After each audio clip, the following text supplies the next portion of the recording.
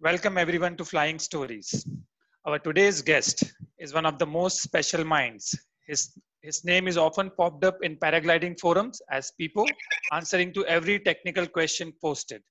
Not coming from a family where anyone is even remotely related to flying, he started to learn flying sailplanes when he was 15. At age 22, he was rewarded paragliding course as a payment to his work for a flying school. Like all of us, he got fascinated by the simplicity of a paraglider and the freedom that comes with that. He owned a NOAA paraglider back in his early flying days, but little did he know that NOAA office is just 10 minutes away and would eventually become his creative playground. In his journey, he met a few interesting test pilots at NOAA, and every now and then he kept doing some small part-time job ranging from paraglider checks, updating NOAA website, testing on the wings. Gradually, he got captivated by designing small aspects of the wing and went on to become the designer that he is today. His journey is the perfect example. If you have a hunger to learn and you are willing to put the work behind it, you can become anything. His first complete design was an ENA IN3 and how the dots come and connect together. His team would go on to keep the same aspect ratio of IN series and create a revolutionary high performance 99 cell paraglider Nova Phantom. Feeding to his technical curiosity, he went on to show the world that if you don't have any limitation, what you can create is something exceptionally. Zayed Basil quoted this design as a Rolls Royce with a 500 horsepower engine. He has contributed designing the famous Iron series, famous Mentor series, revolutionary Nova Phantom, and the Mile Eater Nova Sector. To walk us through a life cycle of how a paraglider is designed, please help me in welcoming one of the most creative minds of paragliding industry, the head of NOAA and NOAA Research and Development Team, Philipp Medicus, also known as Pipo.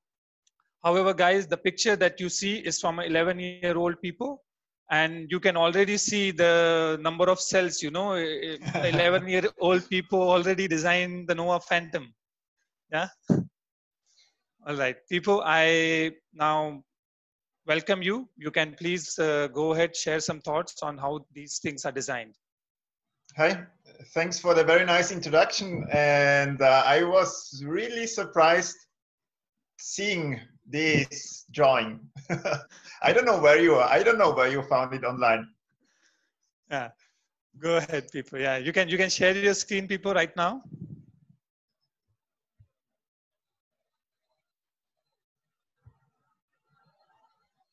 One moment. Yeah. There's some. Yeah. Okay. Here it is.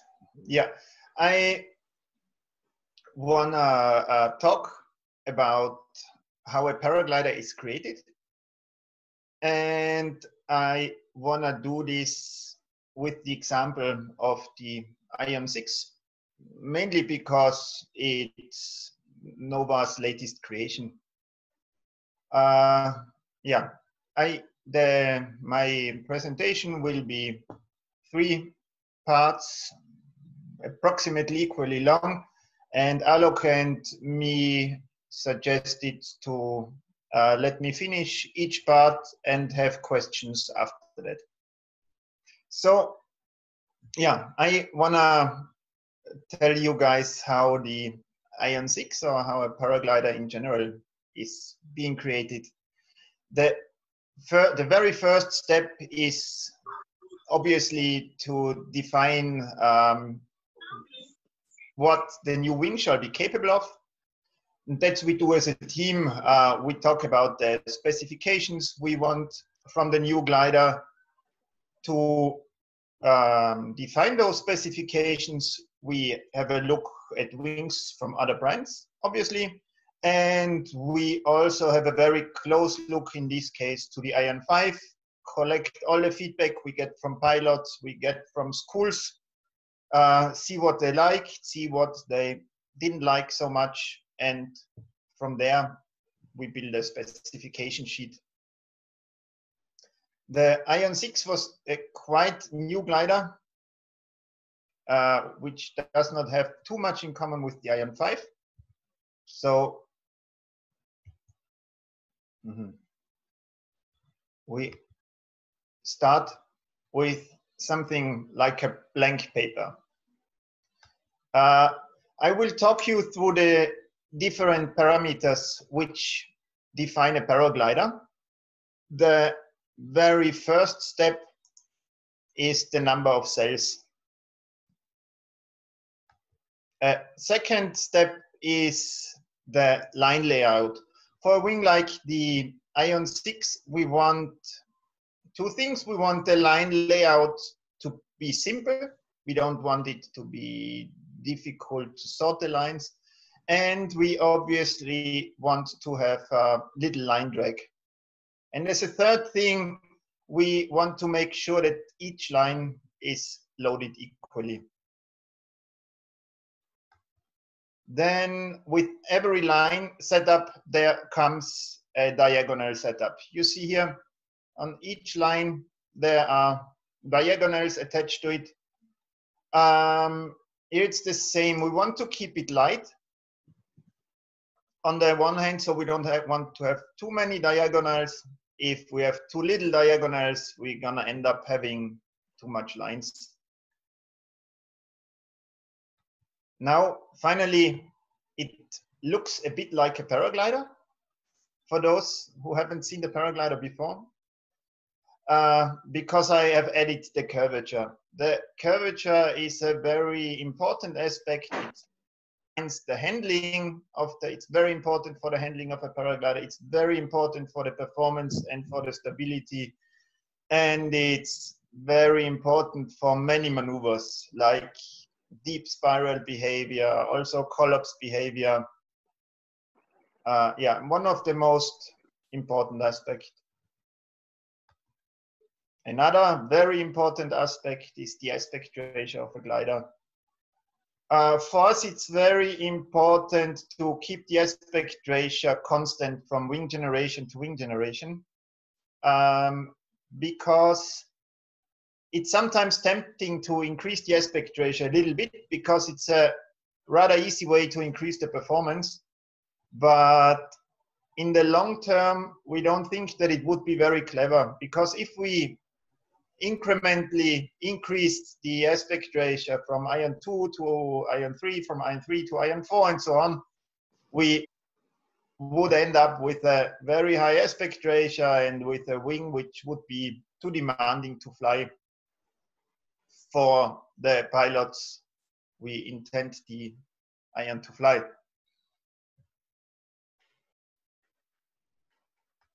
Then, as you probably all know, the airfoil is very important for a paraglider, actually for every aircraft, but the airfoil for a paraglider is quite different from airfoils from other rigid aircraft. And the reason is that the lacking rigidity of a paraglider. So the airfoil of a paraglider has to keep the paraglider stable. That means the airfoil has to prevent deformations. And that's a demand which is not there for any other aircraft. Like a rigid wing aircraft doesn't have to take in account this kind of stability, which is very important for paragliders. That's why paragliding airfoils look quite different. How do we come up with an airfoil? It's a lot about experience. We have tried many things. Most of them haven't worked. Some have worked. But there's lots of simulation involved. We can simulate the performance of different airfoils, and we can also simulate aspects like stability of the airfoil. But it's still a lot about experience, and sometimes we try airfoils that perform well, but that end up being bad in terms of collapse behavior. So a lot of experience is involved.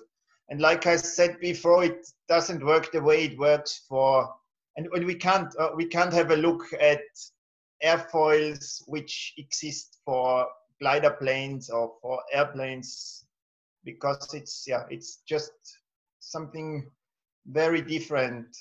The airfoils which are used for a paraglider, as far as I know, they can't be found on any other aircraft.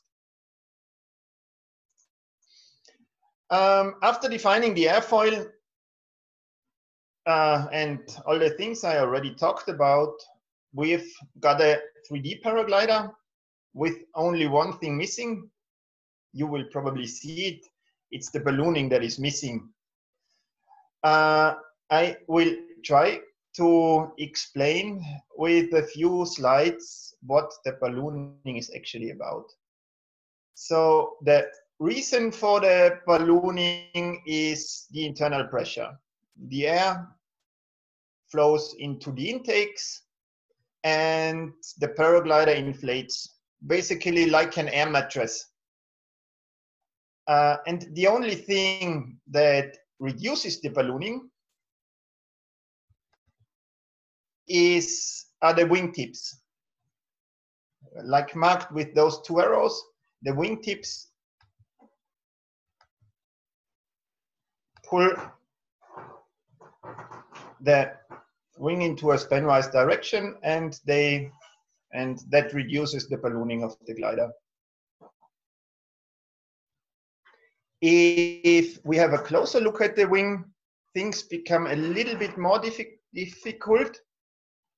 That's the center of the wing.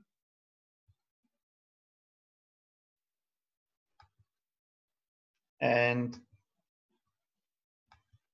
you see the diagonals here. You see the, I'm sorry.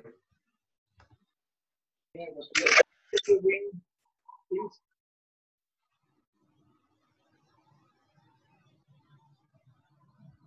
So, do you still properly see my presentation? I'm sorry for the interruption. Yes, people. Everything's fine. Thank you. So all those arrows show different forces which pull on the cells, and we have to adjust the ballooning properly. We have to take into account all those forces. We have to take into account the lines pulling here. We have to take into account the diagonal ribs pulling here. And if you look very closely, you see that the ballooning on this center rib is a bit smaller than on this rib. The reason for that is that the diagonals pull stronger at this center rib. Here is another look at the paraglider. If you look closely at the front of the wing, you see that the surface is very smooth. That means that there is little ballooning. If you look a bit more behind, you see that there is more ballooning. And what you see on the right is the actual shape of the top sail, of the cloth which is sewn on the actual paraglider. And you see that in the front, where there is little ballooning, this pattern is quite narrow and it gets wider in the middle, and then again narrow at the end. This means that where the surface is very smooth, there is a lot of tension on the paraglider, and where there's a lot of ballooning, there's little tension. The difficult thing is that it has to be adjusted very differently for every paraglider, and even differently for each and every cell. So ballooning is one of the most complex aspects of a paraglider, but I would tend to say it's more important than the airfoil, for example. That's why I tried to explain the ballooning with a few slides. Now we have really got our paraglider ready. What my presentation until now was missing a bit were all those internal parts you see here. What you see here are different vector straps that increase the stability. What you see here are the holes inside the ribs, which are important to reduce weight, but which are also important to not place them at the wrong parts of the airfoil, because otherwise the stability will decrease. After we made this 3D model on the computer, we start with one of the most interesting aspects of my work, which is the simulation. The simulation we do of the paraglider consists of two parts. One part is the so-called CFD simulation. It's short for computational fluid dynamics, which can be imagined like a virtual wind tunnel. So the computer, basically the software, simulates how the air flows around the wing. It even simulates how the air flows inside the wing. That's what is shown here. Looks like some artwork, but it's actually taken out of a simulation. You see here at the wing, pardon, at the wingtip,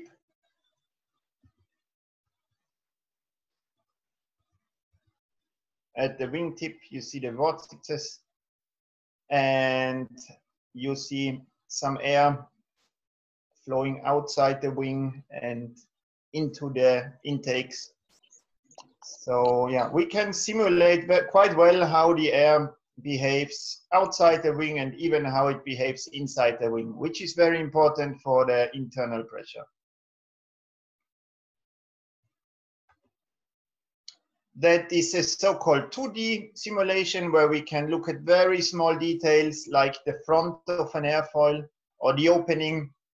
We use these 2D simulations to optimize the shape of the opening, so also to optimize, to do some basic airfoil research. Here you see the different colors represent different pressures. That's the so-called stagnation point with the very high pressure, which increases the further away from that stagnation point you go. The problem with all those nice looking CFD simulations is that the simulation is carried out with a rigid wing, which is not the case for paraglider, obviously. But inside this simulation, the paraglider can't deform. It's basically like a paraglider made out of metal or stone. That's why it's very important for paragliders to have a different kind of simulation as well. And because, as all of you know, paragliders can deform. For example, they show small wrinkles. They show small wrinkles like it's visible here. And there is a simulation, the so-called structural simulation, which can predict those kind of deformations very well. This kind of simulation knows how different paragliding cloth behave. So we do measurements on the actual paragliding cloth and try to reproduce it as good as possible in the simulation. And we are getting better with it every year. And first we could simulate rather big deformations, not so well. And now we can also simulate quite small wrinkles, quite reliable. Here is another picture where you see that's a simulation of the Ion 6 at high speed. You see that's the intended shape, and the actual shape on this virtual prototype looked something like this. So the pressure in the front leads to those wrinkles. And the great thing about all those simulation tools is that we can run 100 different concepts in just a few days. And so and there are many bad, most of those 100 concepts are usually bad ones, but the simulations allow us to find out very quickly that they are bad and not waste our time anymore with it. Without those simulation tools, we would have to build those bad ideas and find out by flying those bad concepts, which would take way more time and which would prevent us from progressing.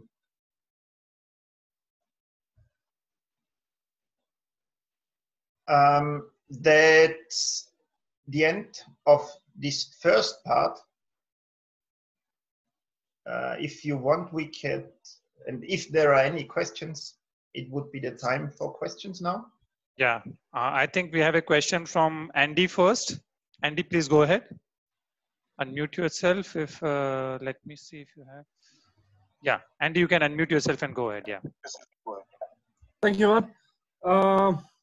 Hi, I just wanted to ask a question. This might not be correct one to design, but the dilemma that I face a lot of times is E and B gliders are coming in with low, mid, and high configurations by various manufacturers. The question that I want to ask is, if I want to upgrade from A to B, there are three classes in front of me, and as a designer, is there any specific difference between the design of all three of them? Like, why is high B preferred to downgrade from C, and why is low B preferred to upgrade from A class? I mean, if you can just throw some light on this. Yeah, we have a low B and a high B wing, and from the technical side, the main difference, or one main difference between those two concepts is the aspect ratio. And that's, I would say, true for almost every high B and low B glider, that low B gliders have less aspect ratio, often a little bit less speed. And that makes them simply less demanding to fly. The E and B range is quite big in terms what is allowed or what is possible to certify with E and B. It's a huge range. There are wings which are actually very close to an E and A glider, which are just on the edge of being E and B, or which are in the end up being E and B. And on the other hand, there are wings with very high aspect ratio, which can also be certified with E and B. And so to cover this huge range, it makes sense to split it for most manufacturers and have a low B and a high B wing. And it certainly makes sense to start to if you upgrade from E and A, or if you to go for a low B wing, because it's just closer in terms of pilot skills needed, basically.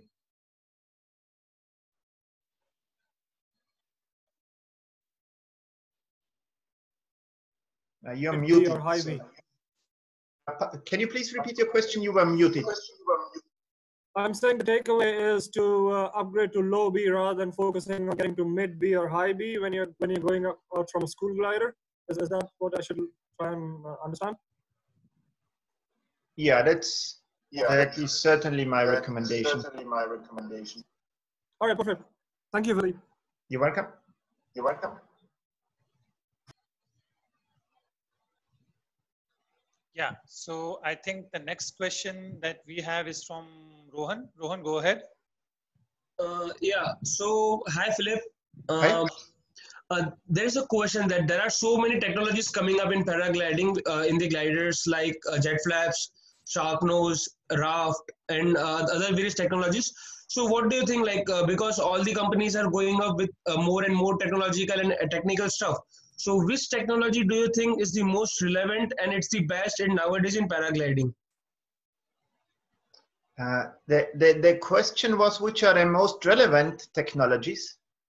Yeah, actually, it's like so there are a lot of technologies to choose Yes. from, and it has a lot of different technical aspects on the glider. So, which technology do you think is the most performative and on the safer side also, and it is like a lot helpful for the pilots who are in their mid of the flying career, or like for different flying careers? What technologies do you suggest? It's a delicate question because, and I don't want to comment on all technologies from non-Nova gliders, but as a rule of thumb, you will find many technologies which are only used by one single manufacturer for ages. And if this is the case, I would say that it's a hint that it's not the best or not the most important technology, because I mean, it's easier to name, but I don't want to name any of those technologies which I don't think are very valuable. But if you think, for example, when diagonal ribs were invented, it took a very short time until almost all paragliders had diagonal ribs because they were just so beneficial. The same thing when nylon rods at the leading edge, not just at the leading edge anymore, were invented. It took a very short time for all other manufacturers to adapt to it. To actually, to copy this idea and use it. So the general rule would be that the technologies which are used by just one manufacturer and are just promoted by one single manufacturer are usually not the ones which I would go for, because if they were very, very good, all other manufacturers will copy it, them in their design. Yeah. And yeah, so it's. Thank you. Yeah, sorry. Thanks, Rohan, for the question. We have next question coming from Lakshman. Lakshman, go ahead. Yeah. Hi, my question is, after you designing the glider, how do you know which type of cloth you are using for those gliders and lines? Because after design, that software don't give us the, which fabric we have to use and which line, like so software give only that length only, not to give that 1.5 mm line we are using for main, 0.5 mm line for topper cell. How can you decide for this after you make a design? So the choice of material, that to a large extent, those are values from experience. And for the choice of line materials, we use our check database a lot. All Nova gliders are checked with the same tool, and all check results are accessible for us on a central server. So it's very easy for me, for example, to evaluate how the trim on certain glider has changed. I can have a look at many thousand gliders that have been changed. And for the Ion 6, for example, I had a look at all those thousands of checks that had been done with the Ion 4 and that had been done with the Ion 5. And I can evaluate that. And because of this very large number of checks, I can precisely see that a certain line material was maybe not so good because it tends to shrink, or it tends to get longer. And in such a case, I try to avoid that for my for a next design. So for the choice of the line materials, that's one important aspect to, because that's one of the most important aspects of lines is actually the length stability. You don't want the trim of the glider to change too much, and therefore you have to choose the right lines. And we can also, our check database also contains the ripping strength of the lines. So when a check is performed, the checker rips certain lines, and we can check the ripping strength. So if there is ever a line with critical ripping strength, we will certainly find out, because we have access to those thousands of ripped lines. Yeah, that's a big part of the approach for lines.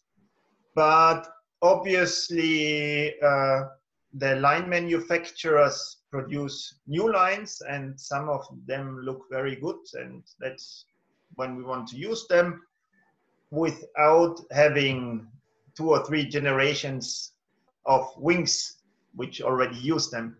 So that's when we run internal tests. We run internal tests on prototypes, and we also run some internal stretching tests, kinking tests, whatever. That's the approach for the line material. And for the cloth material,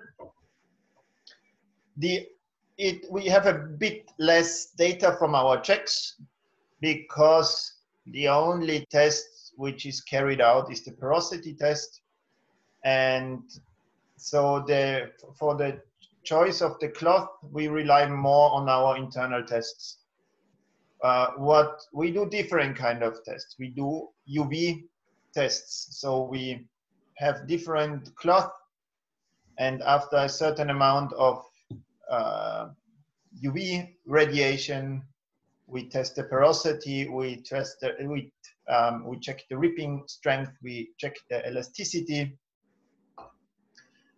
and we also do a so-called washing test. It maybe sounds stupid, but it turned out to work quite well. We actually put the cloth in a washing machine without any washing soap, and we wash it, and it turned out that we get that this test correlates quite well with the reality in terms of if there are delaminations on the cloth. So that's a funny little test we do with new cloth. And yeah, and then obviously for the cloth, it's if we want a very light glider, the cloth we choose from, the cloth range we choose on is very different than on heavier gliders. So, but to summarize, it's a lot about experience, and it's a lot about tests. Okay, and second question is, what is the role of that DXF file or CAD file? After you design the glider, the software you remove that one file that called DXF or CAD file. Why they use for that file? You use? I think I will. It's a yeah, exactly. It's a vector graphic file which contains all the patterns of the glider. Okay. And it's our design software which creates those patterns. I will show this a screenshot from this DXS file in one of the later slides. Okay, does that answer your question, Lakshman? We will cover that aspect later. Yeah. Okay, thank you. Okay. People, how are we? We still have the question queue, but if you want to go ahead with the session, we can go ahead, or we can take few more questions. I don't mind taking 2 more questions. Okay, cool. Yeah. So, Rohit, go ahead. You're next.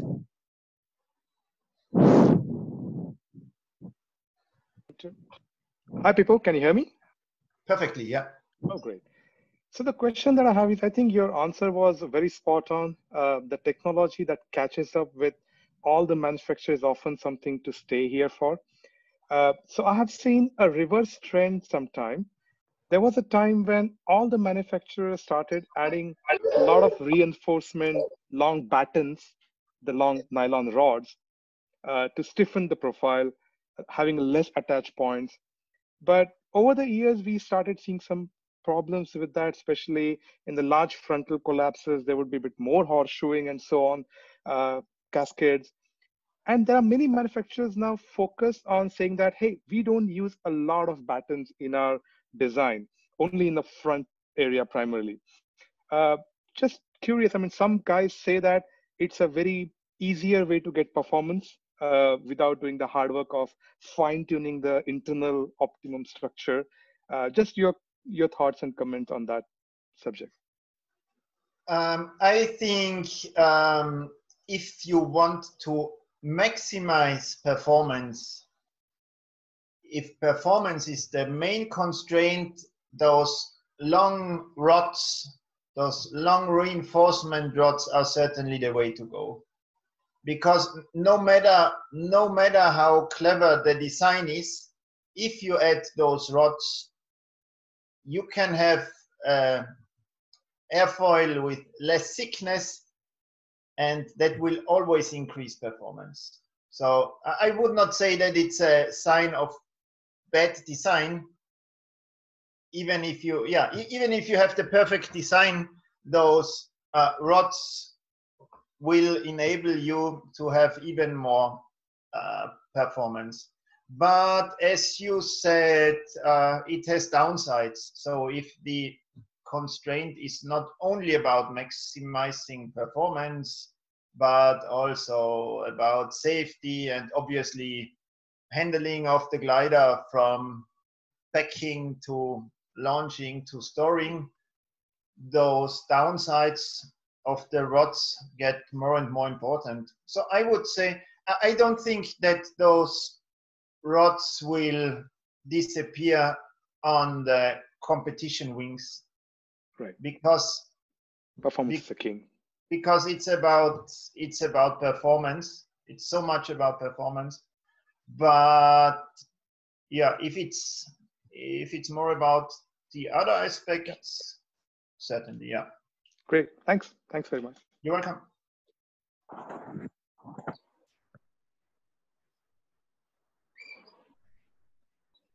Hello, people. Do you hear me? Yep, perfect. Hey, I fly the Ion 3, the double XS model.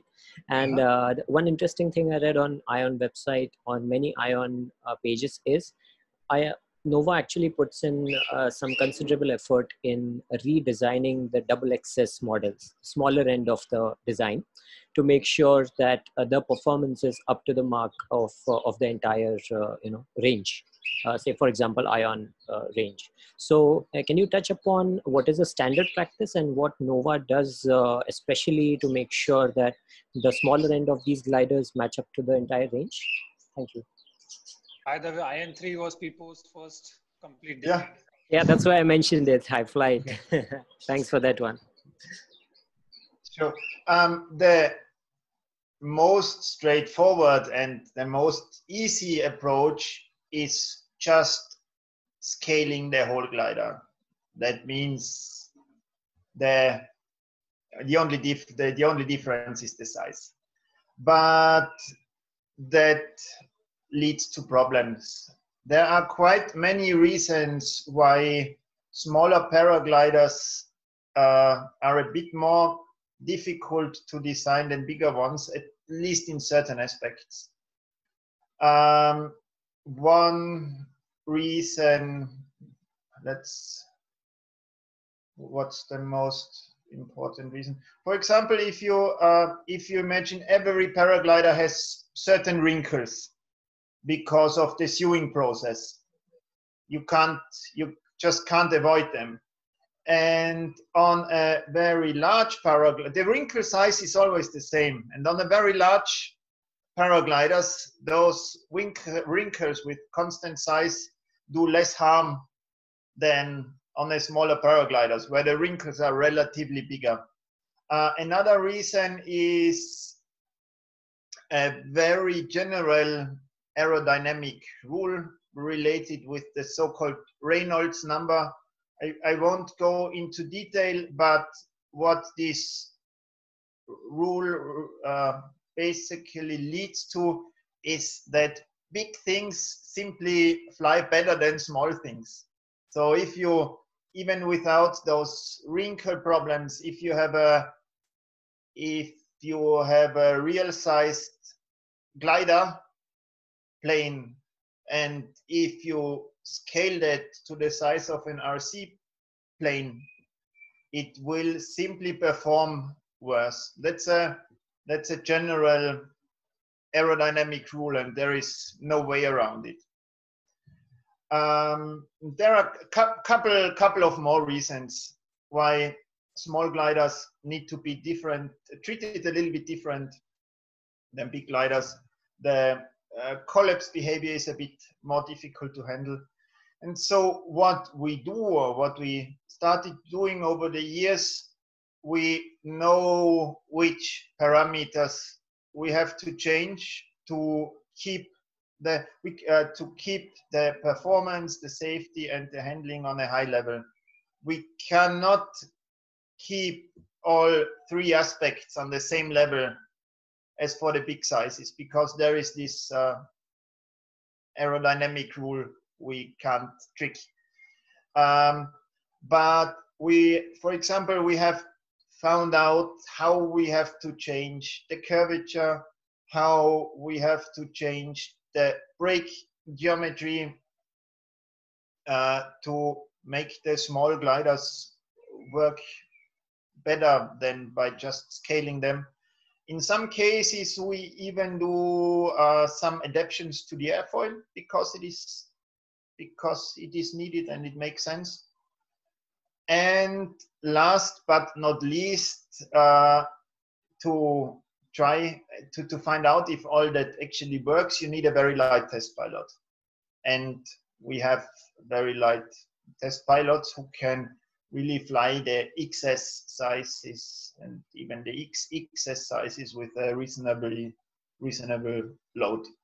So yeah, it's again a combination of design and also of testing. The tuning of the brake I mentioned, that's something which is up to the test pilot. And also, if you just a small wing will always handle different than a big wing if you do nothing else but scale it. So yeah, in the end, it's about the experience and the effort you put into these small sizes. Thank you. Appreciate that. Pleasure. Okay, next question is from Wiz. Please go ahead.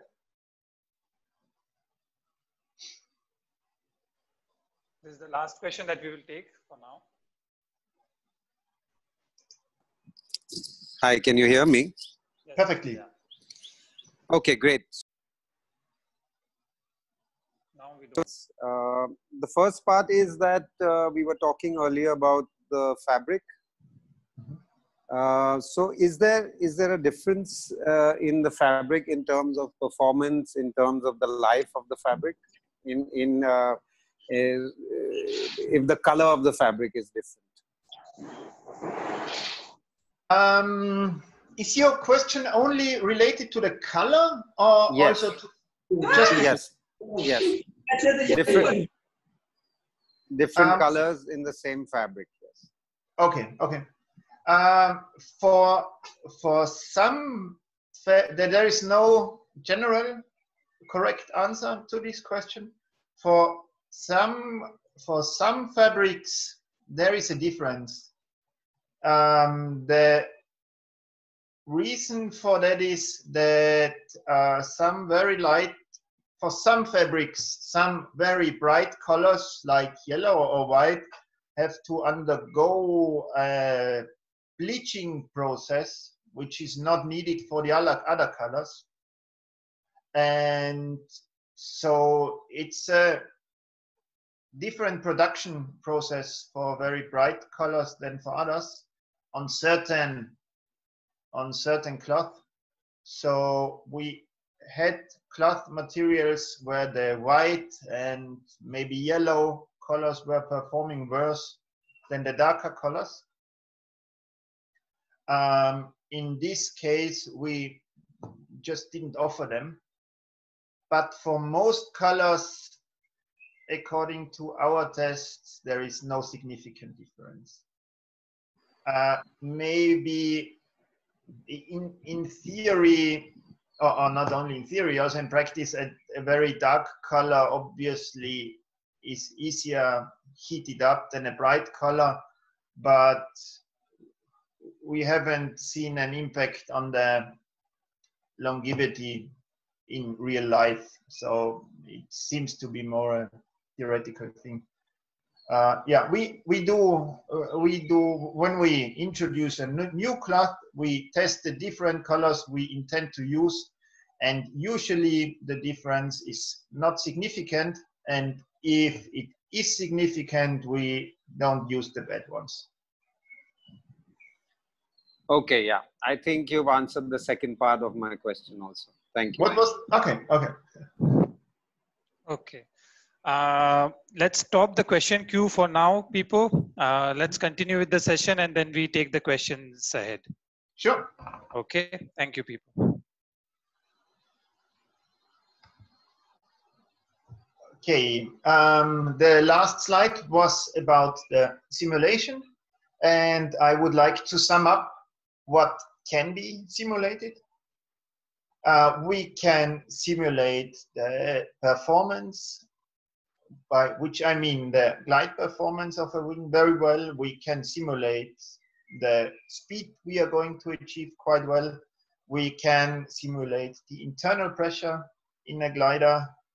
And to a certain extent, we can also simulate the stability the wing is going to have. And like I showed before, we can more and more simulate almost all of the wrinkles, or most of the wrinkles, which are going to show up on the real paragliders.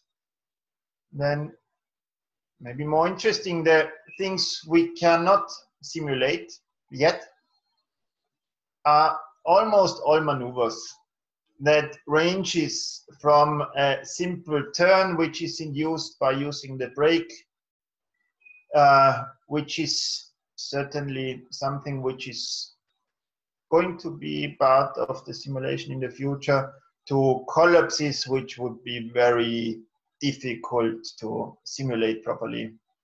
We also do not simulate the behavior in turbulences, because like I said before, what we are doing is we put the wing in a virtual wind tunnel. And like in the real wind tunnel, this virtual wind tunnel does not have any turbulences. And last but not least, the paraglider is sewn by sewing machines, which are operated by humans. And there are certain manufacturing imperfections, like the seam on a paraglider, and we do not simulate those unavoidable wrinkles you get by sewing, and also we don't simulate small sewing mistakes or things like that. So the simulation, the paraglider in the simulation is just perfectly manufactured with it, which is not possible.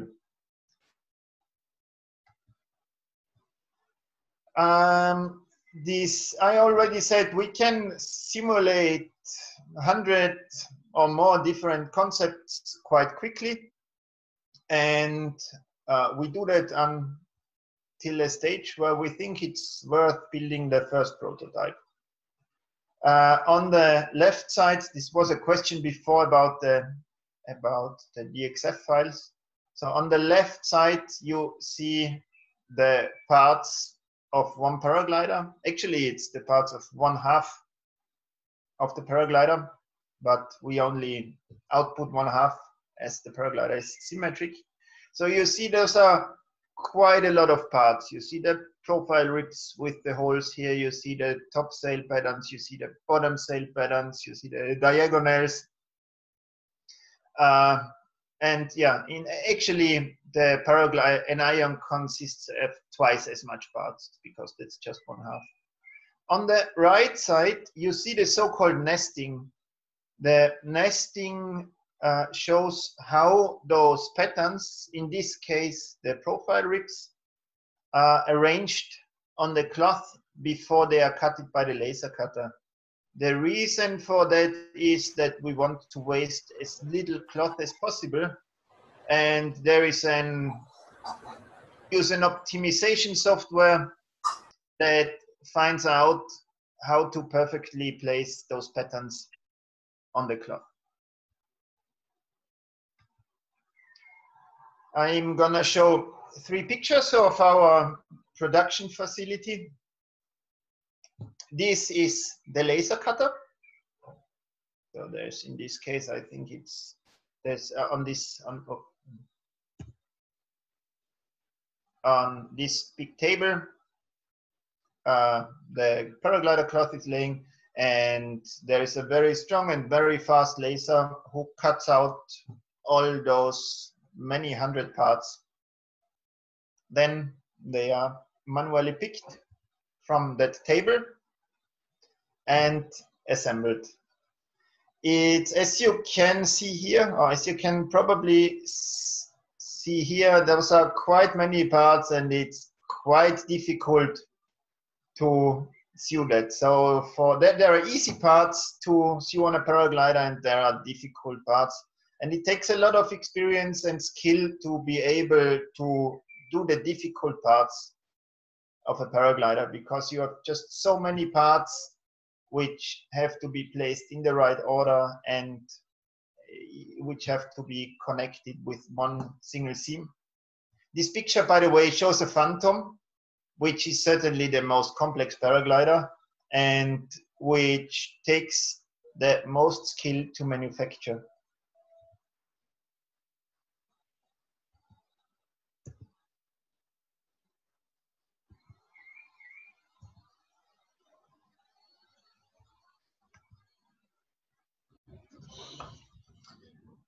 Then, because we have our own production facility, we can build prototypes quite fast. That, and contrary to most other technical products, like no matter if it's a car or a bike, it's quite easy to build a paragliding prototype. There is, and it's also not very expensive compared to a serial wing. If you have a prototype for a road car, it costs, I don't know, like 10 times or 100 times more than the serial production. But for a paraglider, the difference is not that big. And the production time is also not increased by a lot. So when I sent those DXF patterns to the production facility, it does not take more than 1 week and until the glider is finished. When we get the glider, the first prototype, the actual testing phase, the actual testing process starts. One of the very first steps we do with every paraglider is do a lot of pictures, because we want to make sure that the design works in terms of not having any unintended deformations. So I don't know, probably it's not obvious for everybody. This picture was taken by another pilot in flight into the opening of the paraglider. So the green arrows show the profile ribs and this blue arrow shows the top sail and the other one the bottom sail.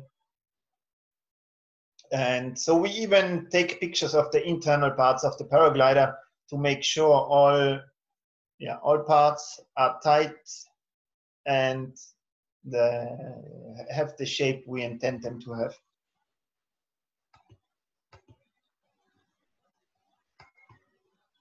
here you see how this picture I showed you before was taken. So that's in flight, and one pilot is head over flying with his camera pointing into the wing. Actually, that's an older camera. The new generations of the GoPro cameras are so good that we don't need to do those kind of flying stunts anymore to get very good pictures of the internals of the glider. Yeah, but we spend a lot of effort on the first flights with a new prototype. We try to get as many high resolution photos as possible. We try to get every angle of the glider flying at trim speed. We try to do the same at top speed. We try to do the same with the brakes applied. And that's very important, because even if the simulation looks good, there are still surprises happening, and it's important for us to find out about those surprises as early as possible.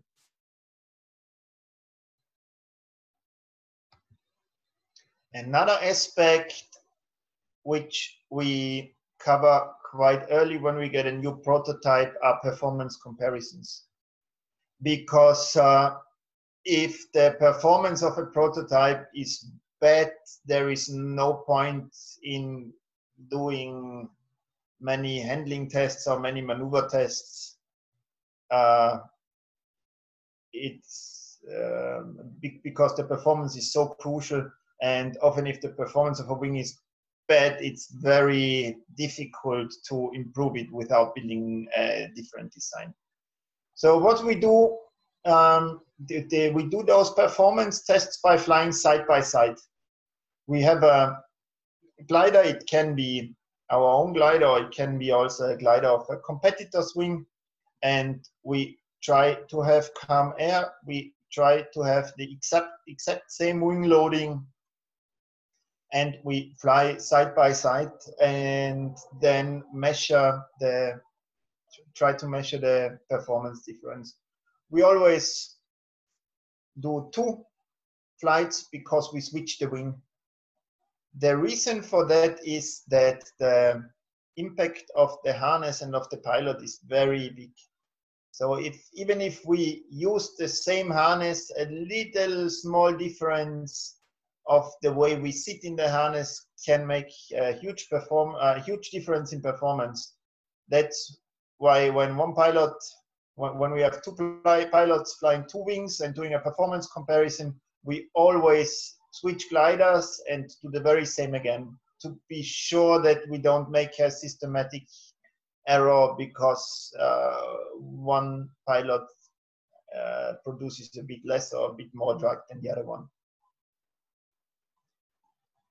Those are the performance comparison, and then there are the maneuver tests.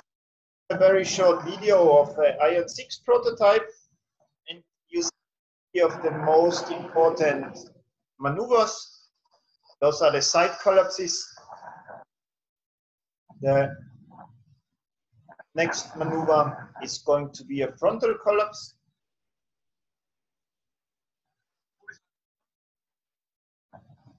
Pilot pulls all A lines. And the last maneuver is a parachuter stall induced sea risers. The wing is in parachuter stall now. And the test pilot checks if and how quickly the wing exits the parachuter stall. There is a very long list of other maneuvers which are required for the certification test. I don't know by heart, it's, I would say 20 to 30 different maneuver tests, but the most important and most critical tests are certainly the collapse, maybe the spiral dive. What we do internally is quite a bit more than what the test houses or what the certification requires, for two reasons. Or we do more in two different aspects. One aspect is that we deliberately change the trim of the paraglider and see how the reaction to all those maneuvers changes. The reason for that is that every paraglider ages, and every paraglider changes its trim over time. And because there is simply no line existent which has zero shrinking or lengthening over time. And before releasing a glider or during the development, we try to simulate this aging process. So we shorten some lines, lengthen other lines, do those maneuver tests again, and try different trim setups and line length setup, because we want to make sure that the wing is safe with all those different line lengths which have to be expected. Obviously, the performance, if we change the trim, the performance might get a bit worse, or the handling might get a bit worse, or it gets a bit worse, but we want to be sure that the wing is still safe. And another thing we do is we make collapses which are bigger than what is required for the certification. And here our approach is the same. We want to make sure that the wing's reaction does not get drastically worse if the collapse happens to be a bit bigger than the certification collapse. So yeah, this maneuver test is a huge part of the development process, and maybe the biggest part and the most important part are the handling tests.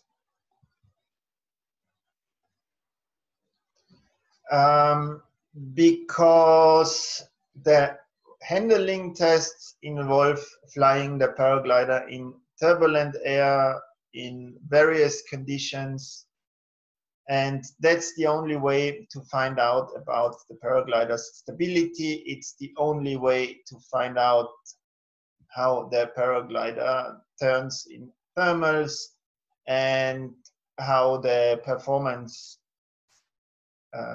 paraglider performs in turbulent air. The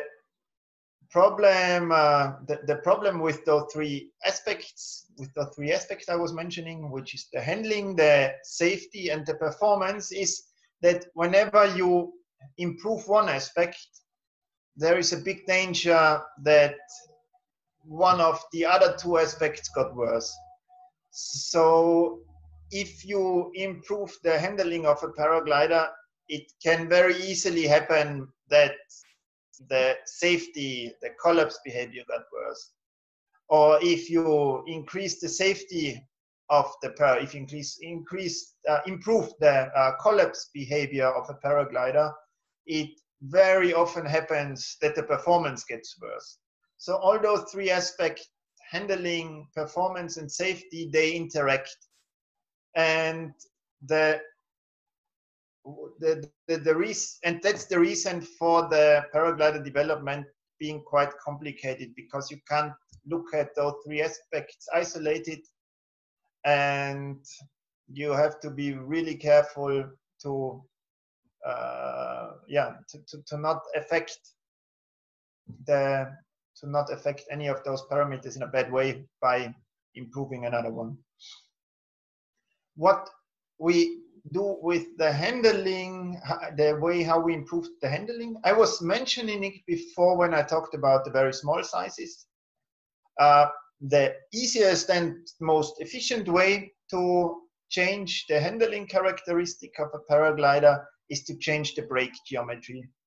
So by that I mean we make certain brake lines longer, we make certain brake lines shorter, and this changes the feeling drastically and changes the handling drastically.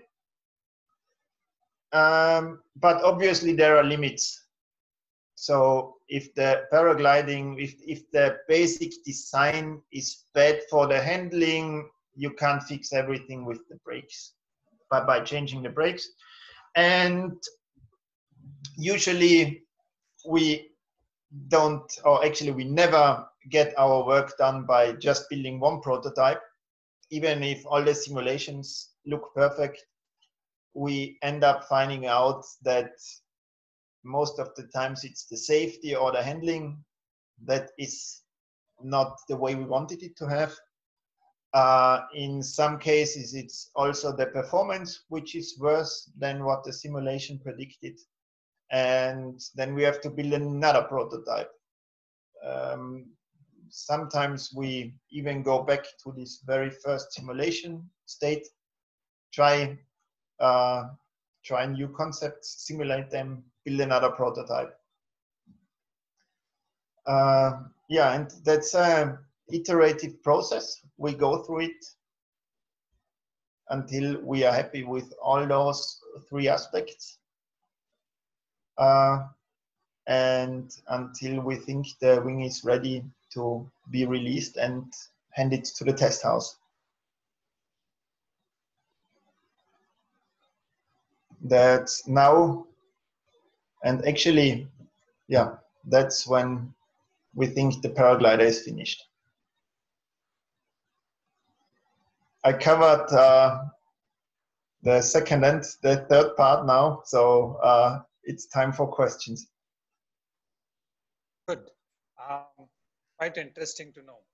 One quick question that comes to my mind, people, is you really need to have a good relationship with the person performing the testing as well, because I understand as you grow, the person who is giving you the feedback has to also grow with you, because there are certain concepts that you design the paragliders with, and you are really looking for some key answers from them. So how does this relationship work with the tester, with the test pilot? I mean. Yeah, it's absolutely true that the relationship has to be good, and the relationship has to be consistent. So if we switch test pilots 2 times a year, it would be very difficult to develop paragliders, because we would not understand each other.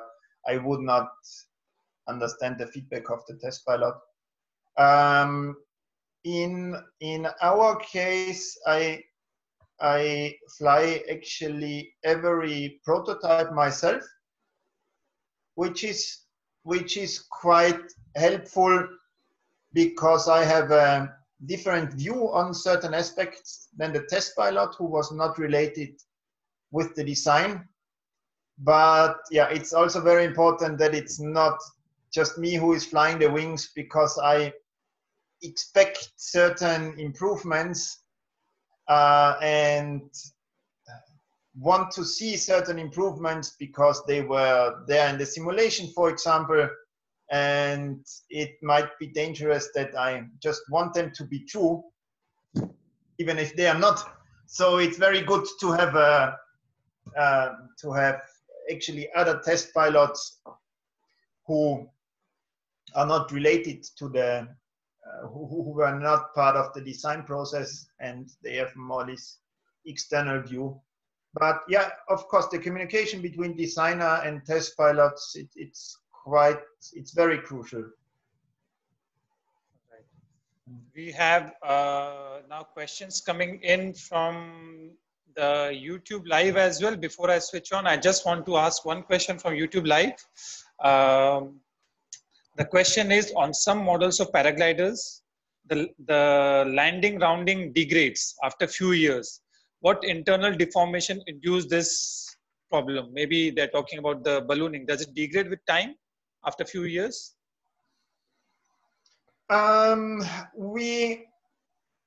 It's quite difficult to detect there are many aspects. I think the most common aspect of paragliders changing their flight characteristic are the line length, because that's what happens very quickly, and that's something that has a huge impact. And unfortunately, it's something which is not always detected, even though it's quite easy to detect, because it's not, it's not too difficult to measure line length, to measure the trim of a paraglider, but there are still many old wings flying around where the line length have never been properly checked. So, and then those wings are not flying properly, and maybe the pilot thinks it's because the cloth is old or deformed, but I think in many cases it's just the line length, which could be easily corrected. Yeah, okay. But of course the cloth also plays a role. Most of you probably know that the porosity of a cloth increases over time, and which can be easily measured, which is a standard check being performed, but which is a lot more difficult to measure is the cloth, the stretch behavior, the elasticity changes, and that also affects how the wing flies. But from our experience, it's the lines are the most important during the first few hundred hours. Of course, there is a certain point where the cloth is not good anymore, and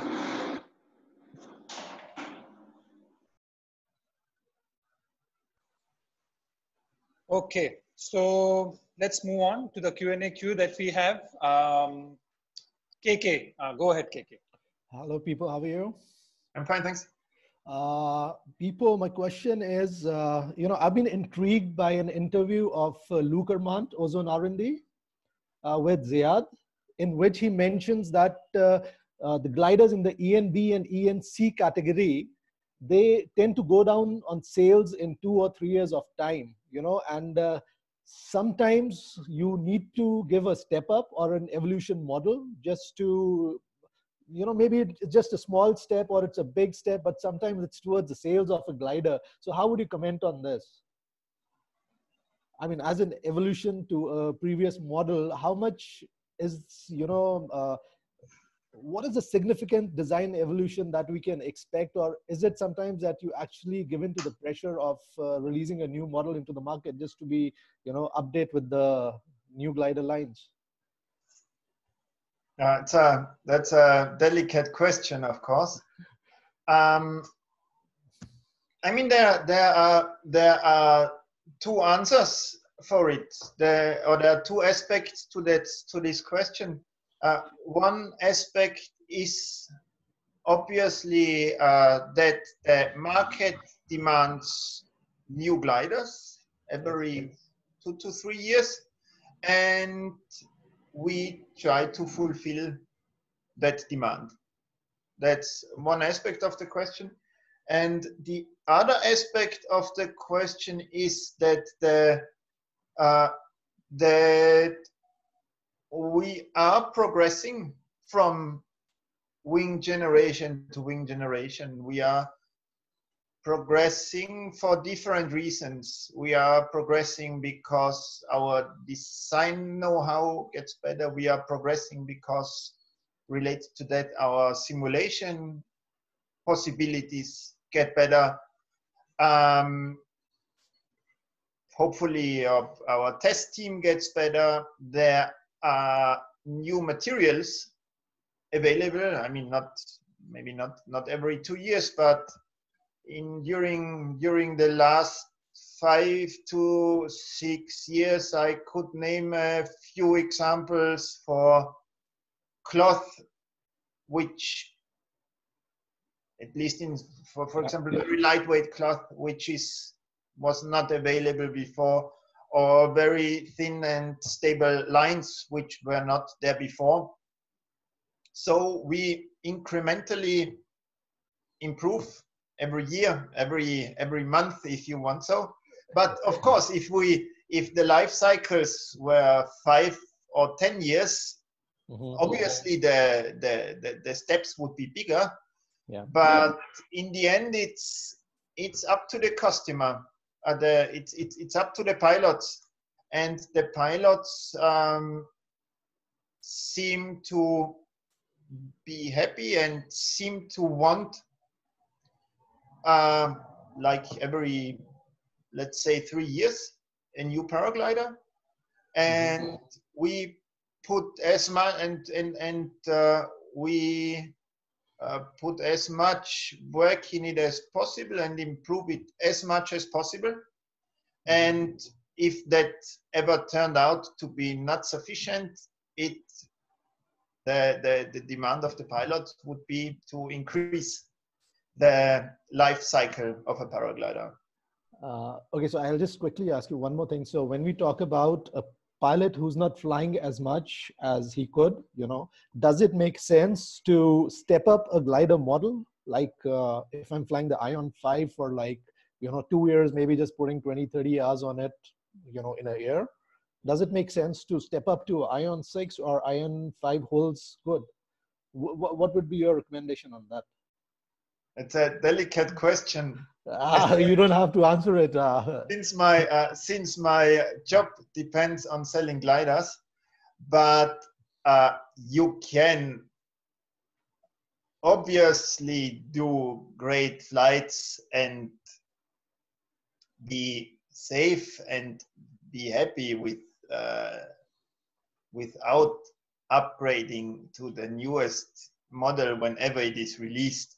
Okay. And there is certainly also a certain value on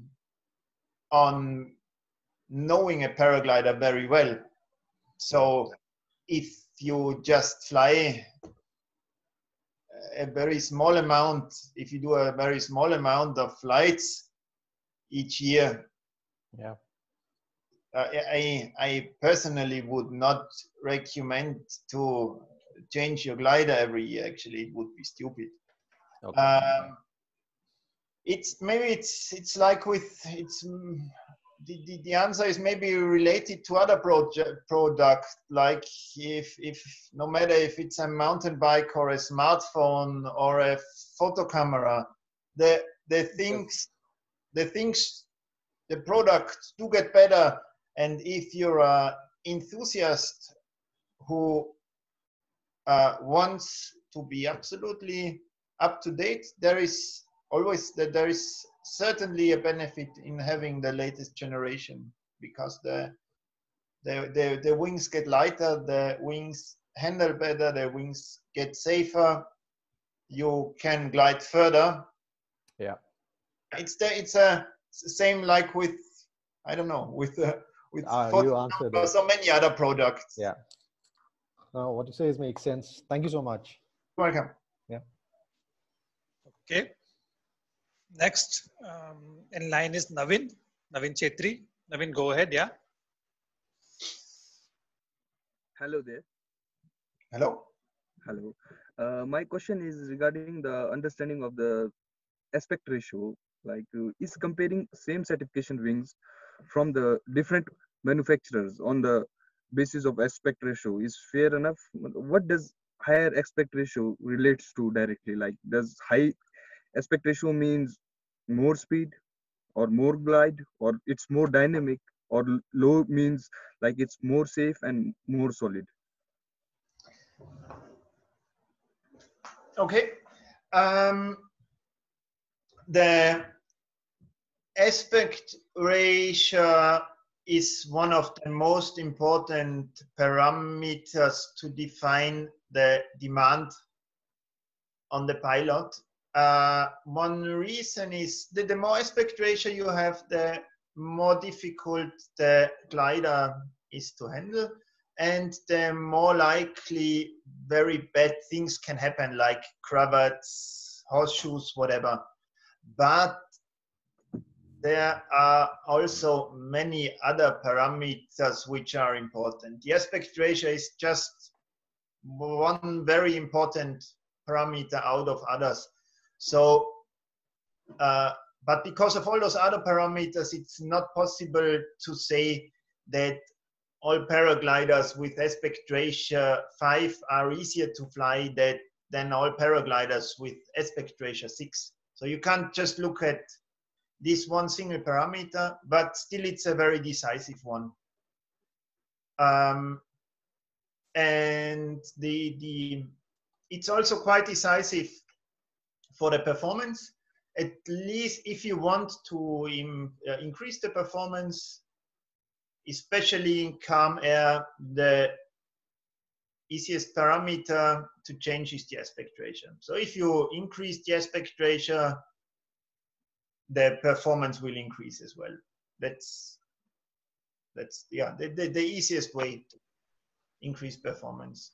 Yeah, or yes, with the high performance ratio, it will be like less safe and solid. It will be. Yeah, yeah. But there are obviously limits to that, and it's and even if you look at the competition wings, it's quite proven that aspect ratio 10 does not make sense at all. It might make sense in very calm air, but it certainly does not make sense in turbulent air.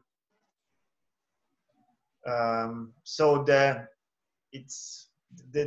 rule more aspect ratio leads to more performance is not valid in a very, very big range. And it's not valid if you consider the performance in turbulent air, because very turbulent air favors less aspect ratio than calm air. So it's always about compromises. Okay, thanks. That's great. And I have a one little more question. Naveen, we have others also in the queue. Maybe you can come back later. No problem, no problem. Yeah, thank you, Naveen. Yeah. So next question is from Gurpreet. Hi, I have actually two small questions. One is that when you simulate, can you simulate the line length and the time behavior also, or just the wing performance? Sorry, I didn't understand the question. It was about simulating line length? When you simulate, do you the line length behavior is also simulated, or just the wing performance? Can you change the line length and see what the effect of different line lengths would be in simulation? Yes, the lines and accordingly the line length are part of the simulation. If I go back to the okay, a slide I showed before included the lines. So yeah, the answer to your question is no. Yes. What I mean is the pendulum behavior. You know, if you increase the line length, the centrifugal forces and the pendulum forces, they are different. Not just the curvature. I'm talking about pendulum behavior also. That's also calculated. You mean if we change the line length during the simulation? Yeah, I mean basically yes. We simulate different trim settings, and therefore, and that means we simulate the behavior. Yeah, we simulate the reaction to different line length. Okay. The second question is that you obviously design a glider like a low B. You design with the normal harness, a sit-up harness in mind. And perhaps if the pilot changes to a pod harness on a glider that you didn't intend for a pod harness. That's a good question. And my answer to it is that the difference is smaller than you might think, because there are, if you increase the drag of the harness, there are two things happening. The one thing that happens if you have the wing and the harness, which is my fist, if you increase the drag, the wing will move forward. So this effect would actually decrease the aspect ratio. But there is a second effect, and this increases the aspect ratio. And the second effect is caused by the increased drag. Whenever you increase the drag, the glide ratio gets worse. So you have those, when you increase the drag of the harness, you have two counteracting effects which work against each other and which lead to the fact that the angle of attack is not changed that much. And you see that, do you know the costume flights in Saint-Hilaire, where the people have huge whatever dragons, planes attached to the harness. And there you see those two counteracting effects very well. You visually see that the performance is very bad. So the wing does not fly straight like before, but the wing goes whoop, down like that. And if you just look at this effect, the angle of attack increases. And you might think that it's dangerous because the wing is close to stall, because the angle of attack increases so much. But luckily there is this other effect, that the big drag pulls, and this decreases the angle of attack. And so you have these two effects which almost cancel each other out. And so changing the drag of the harness, the harness drag has a big impact on the performance.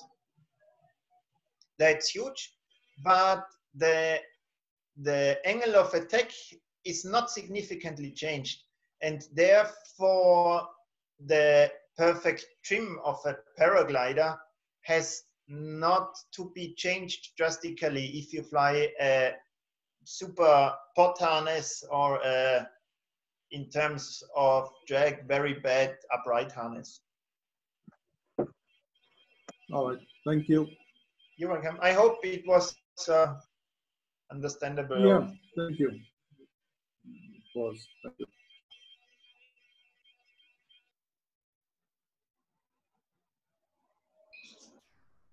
Hey people.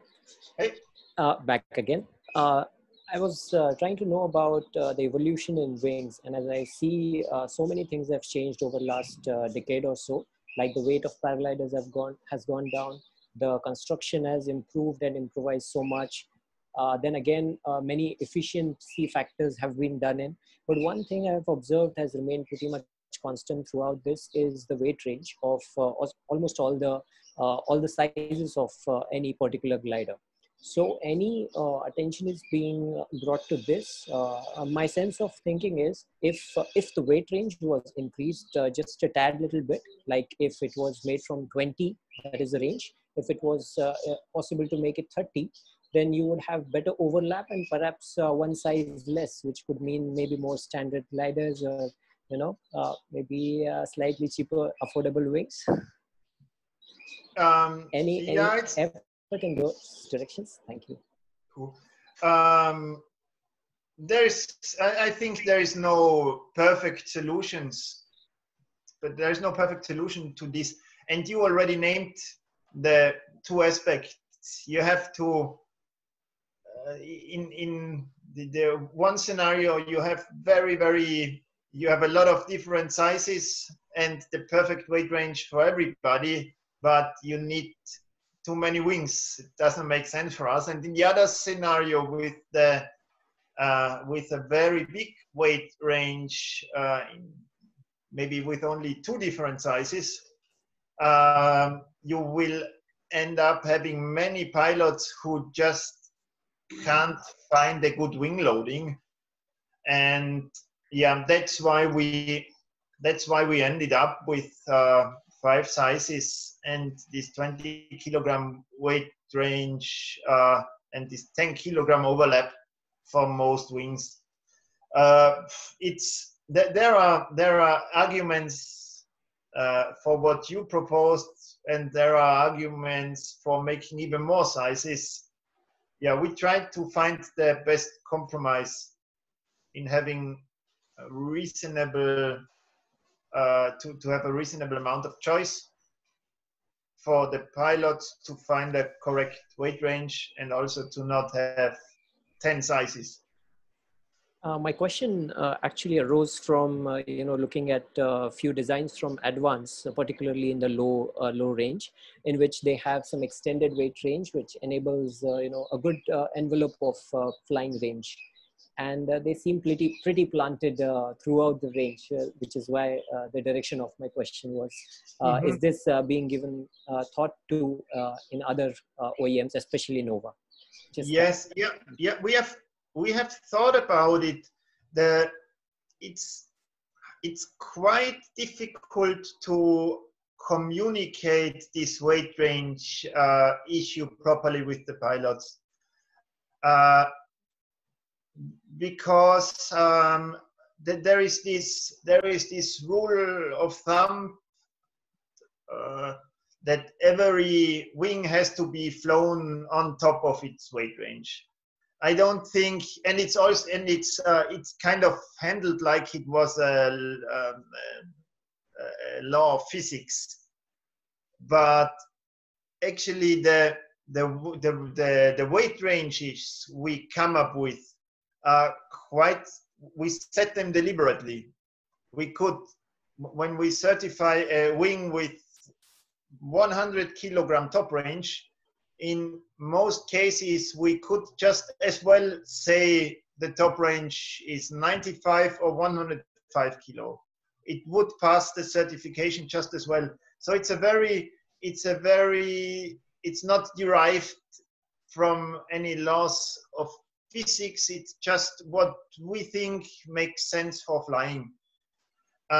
And with those extended weight ranges, we've tried that a longer time ago, and we had the experience that it's very difficult to properly communicate to the pilot because of this belief that every wing has to be flown on top of its weight range.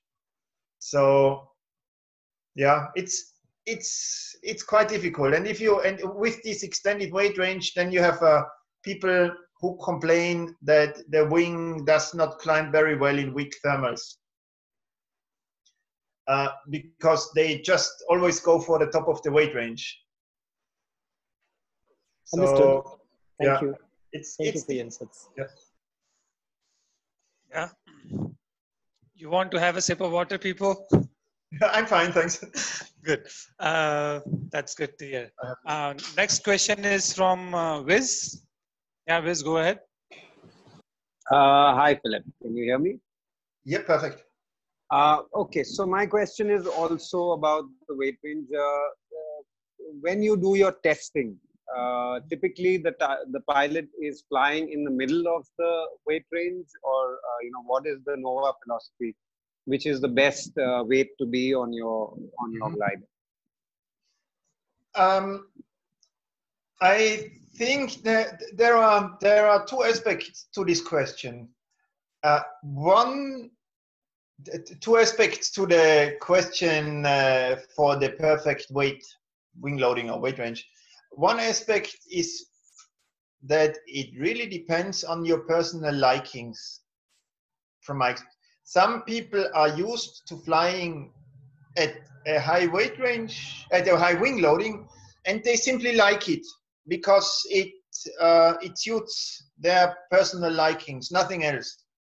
And other pilots are used to flying at a low weight range, at a low wing loading, and they like it because they like this rather slow and gentle moving through the air, whereas other pilots like a maximum of dynamics and speed.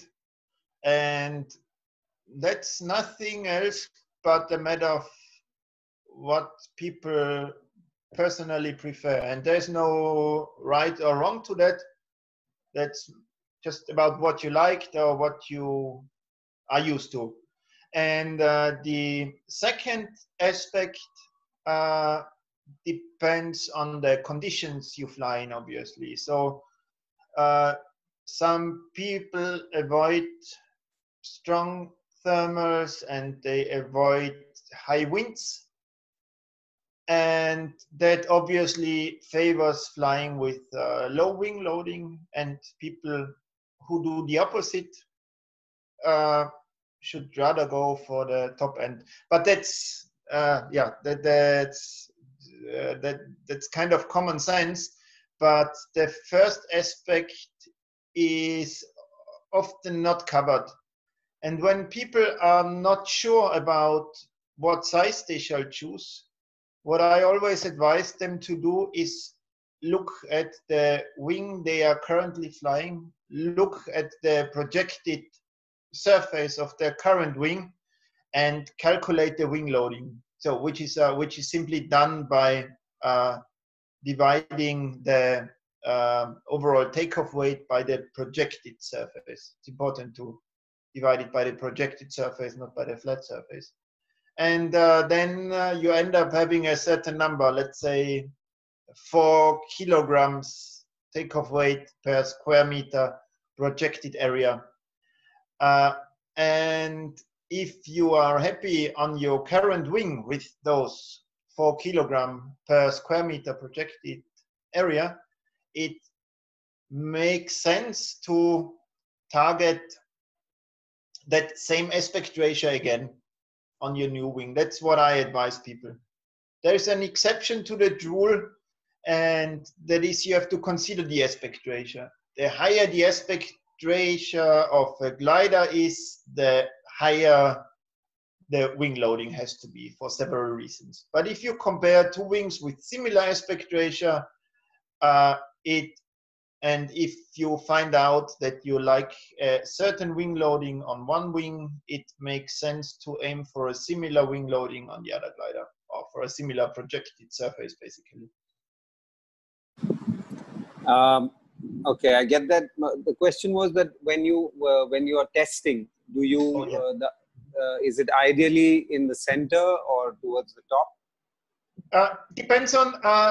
We use ballast quite frequently and different harnesses to be able to change the wing loading, and it depends on what we test. If we do the certification maneuver tests, we mainly do that on the very top of the weight range, because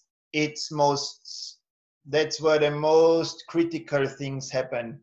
Maybe if a wing performs all those maneuvers properly on top of the weight range, you maybe need one or two or a few flights on bottom of the weight range to be sure, but usually there are no surprises. And also with the handling tests, we try to cover a bigger weight range. We don't fly too much in the lower half of the weight range, simply because we know that our pilots usually don't do that. And that's why we don't put too much effort in optimizing the handling for the lower half of the weight range. But but anywhere from the middle of the weight range to the top of the weight range, we want our wings to fly very well in that whole range. and that the real bottom of the weight range still makes sense for some pilots who really like to fly rather slow, rather gentle.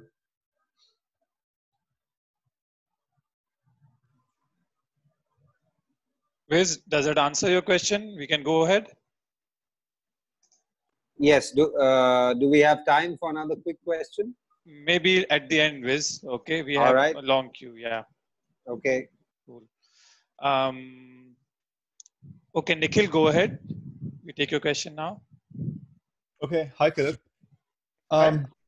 So my question is about, could you brief about, is there a relationship between a particular glider and a particular harness? Because sometimes the dealers tend to tell people that, okay, this glider flies better with this harness. So usually if it's a Exoseat, it goes better with Ozone glider. If it's Woody Valley, it flies good with most other brands. Is this really true? Because in the design equation, it's just 2 points that are hanging underneath a glider. And it wasn't part of the Nikhil, design. understood your question. Yeah, we can go ahead. For sure, there is a temptation for that argument for only marketing reasons. Obviously, it's certain brands tend to recommend their harnesses for their wings, but that's just one part of the question. And the harness is actually quite a bit more than just 2 points being connected. I mean, that's true. The connection is only 2 points, obviously, but there are harnesses which are very stable which are very roll stable, and there are harnesses which are not roll stable at all. And these characteristics, and the same is valid for paragliders. There are certain design parameters which lead to paragliders doing that a lot or being very damped in that regard. So and this sums up. So if you have a paraglider which likes to shift the risers a lot like this in turbulent air, and if you have a harness that allows this motion, it simply adds up, and the other way around. So so those can't be treated independently. And another argument for flying the harnesses from the same brand is simply, it's not just marketing. In most of the cases, the test teams will use their in-house harnesses for large parts of the testing. So there is a point when you say it's optimized for a certain harness. If a harness from a certain manufacturer does this movement a lot, the design team of the gliders will maybe look for a glider which is a bit more damped in this regard, because otherwise it would be too lively. So it would make sense to fly the same harnesses maybe as the development teams do. But if the development team does fly non-in-house harnesses, they won't tell you. So so that's why the best guess is to fly in-house harnesses. But I think besides this roll stability, there is nothing else. So if you have if you have a harness from one manufacturer and one from another manufacturer, and they are similar in terms of this roll stability, from my point of view, there is no other secret parameter on the harness which might lead to one harness being suited better. Got it. Got it. That answers my question. Thank you. You're welcome. And it's again also a question of personal likings. Some people like a high amount of damping from the harness, and some like a low amount of damping. So I don't think it should be a hard rule to go for the harness from the same manufacturer. It will suit many pilots, but there will be many pilots who will be happier if they don't fly harness and wing from the same manufacturer. Got it. That answers my question. Thank you. Okay. Next question is from Mangesh. Hi, Philip. There has been a lot of development in the double skin glider. Then single skin glider came up, and now there is a new design by APCO, which is hybrid, which is 1.5 skin. The A and B are double skin, and the rest of the glider is single. So, do you see any design changes or any further development in this hybrid design of paragliders? I mean, those hybrid solutions, the question with those hybrid solutions is if they combine more of the advantages of both worlds, or if they combine more of the disadvantages of both worlds. I personally don't find those hybrid concepts too tempting, because the single skin gliders have the major strength of the single skin gliders is their super low weight. And if you take away that advantage, the very easy take-off behavior in low winds is the only thing which remains. So I don't see too many advantages for those hybrid gliders remaining, because they are not super light anymore, and they still have a lot of the disadvantages of the single skin gliders, which is not so good performance, not so good flare behavior. You have lots of lines which make the handling and the sorting of the line a bit more difficult. Yeah, but it depends on what you use it for. Yeah, we will like with all new stuff, we will find out if it's something we are going to see a lot in 5 years, or if it's something we won't see a lot in 5 years. My guess is that we won't see too much of it in 5 years, because I think it combines a bit more of the disadvantages of both worlds than the advantages. That's my opinion. Okay, thank you. Thank you. You're welcome. Okay, next question is from Rexon. Hi, Philip. My question is there any difference between the Domenico fabric and the Porcher fabric? Is there any relation between performance or life of the wing if we use Domenico or Porcher? What is your thought?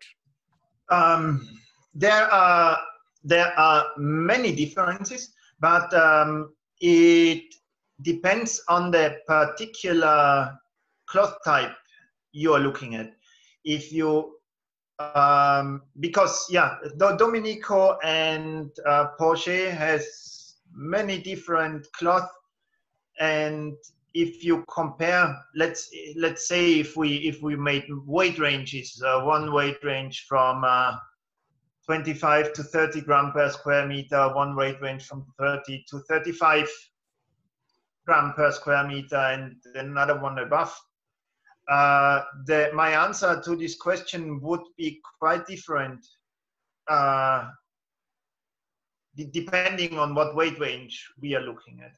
If we look at the lower end of the weight range, so 25 to 30 gram, obviously the very lightest cloth is made by Domenico. That's not a question of my personal opinion. That's just the way it is.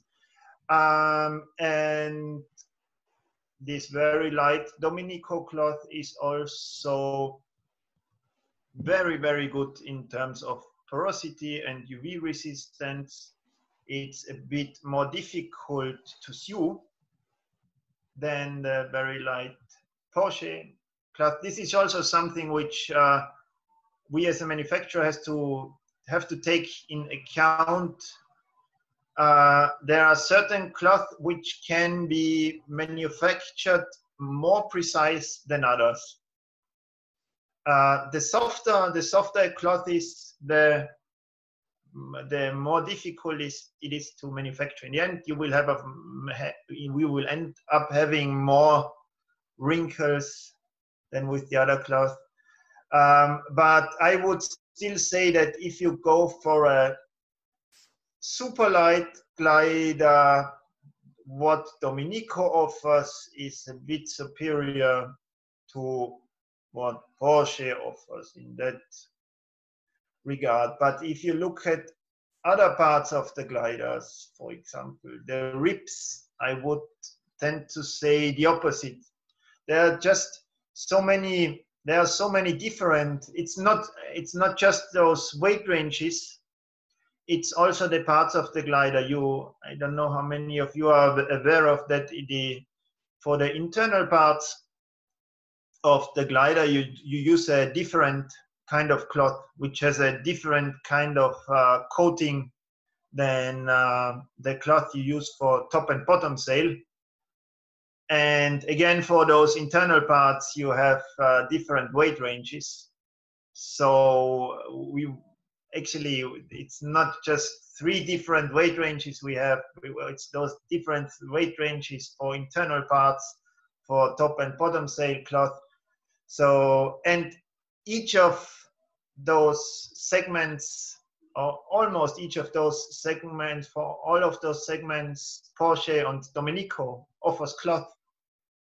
And yeah, and if I had to compare them, my verdict would be quite different. In some cases, we think that Domenico is superior. In other cases, we think that Porsche is superior. But there is no thing like saying all Domenico cloth are better or worse in terms of ripping strength after a certain amount of UV radiation. I think that there is not one single thing which is better on all Porsche or on all Domenico cloth. Okay, thank you. Thanks. Thank you. You're welcome. Ashutosh, yeah, go ahead. Yeah, hi Philip. Thank you for your talk. I have a few questions which are actually related to each other, and it's possible that I'll ask the questions so that you can possibly answer it in a wholesome way. With regards to changing certain parameters of the wing in order to see the difference on the performance, the behavior, and the handling of the paraglider. So the 3 or 4 factors which I'm keen on knowing about is, what is the effect on the paraglider performance, behavior, and handling when you change the line length, when you change the curvature, which changes the projected aspect ratio? What happens when you change the inlet size on the intake? You see a lot of shark nose intakes. Some are big inlets, some are very small slit-like inlets. And the last part of the question is, I've seen some paragliders with elliptical, edges on the tips, and some have a mild sweep back and a straight back end. It's possible can you explain this part of the design so that maybe they're all related to each other? Yeah, they are. Yeah, they are. I will try to. Yeah, the first two are the first two were the line length and the curvature. Yes.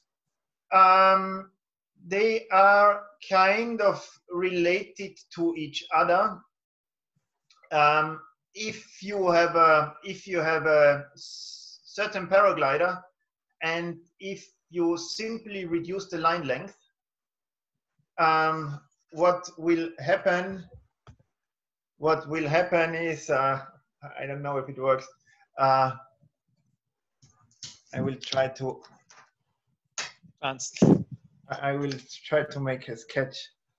Okay.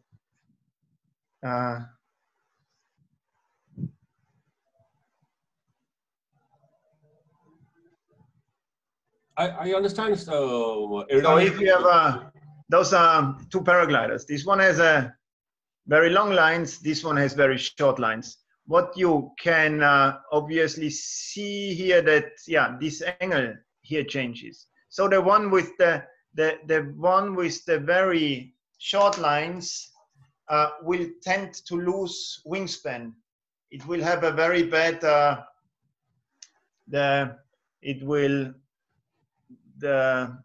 it will not be very stable, because one way to make it more stable is increase the curvature.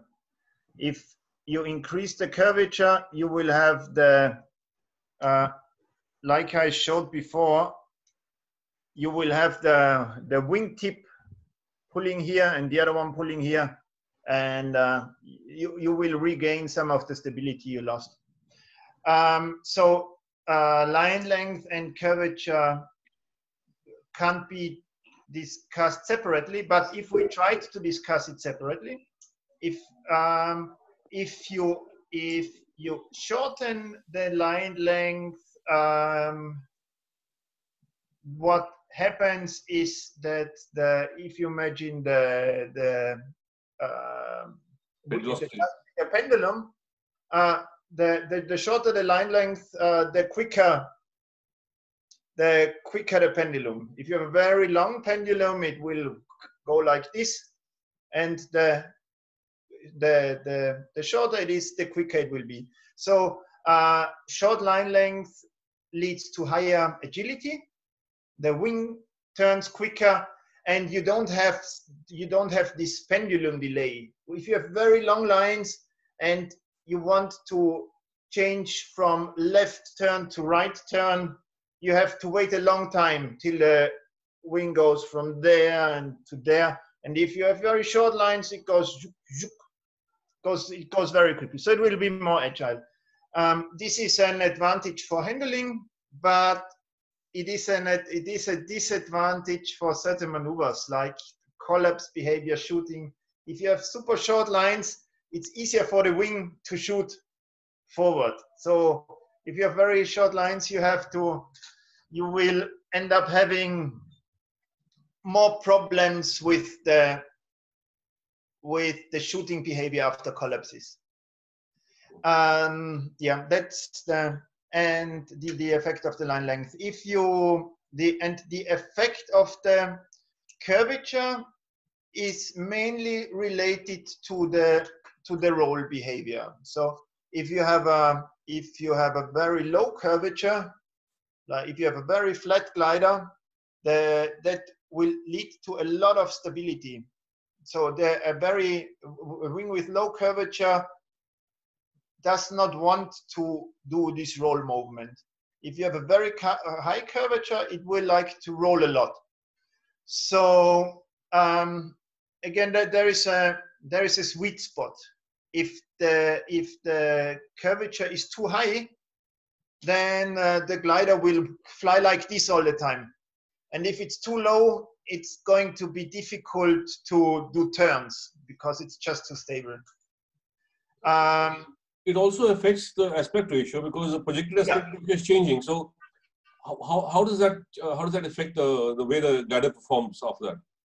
It's I have a big, sorry, go ahead, please.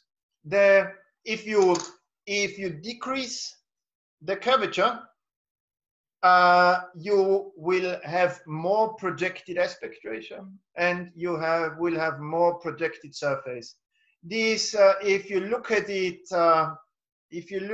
one-dimensional, it will increase your performance, obviously, but there is no advantage without the downside, and the downside is that you lose span-wise tension, because, like I said before, if you have a high curvature, you have the wingtips pulling in a span-wise direction, exactly, and this helps to reduce the ballooning, for example, of the glider.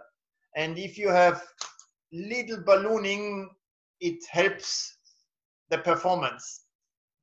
So little ballooning means a lot of performance. So if you look at it from that way, high curvature is helpful for having good performance because it makes the wing cleaner. Right. But does the curvature also have an effect on reinflation in case of a bent tip? The curvature, in case of a collapse, yes. Yes, because usually the more projected aspect ratio is better, usually. Okay. Yeah, and then the openings. Yes. In straight flight there is not too much difference because in straight flight there is no circulation.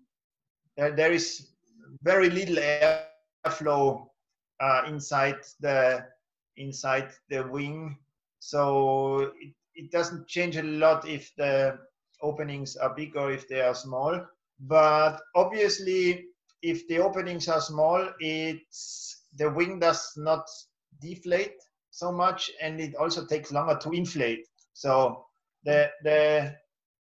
and it also affects the brake pressure. If you have very big openings, if you hit the brakes suddenly, you force air going outside through the openings.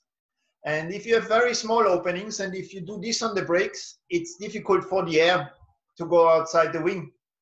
And therefore, if you have small openings, you have more brake pressure. And if you have big openings, it will lead to less brake pressure. And obviously, it also affects the reopening. If the wing deflates after a collapse, if the openings are big,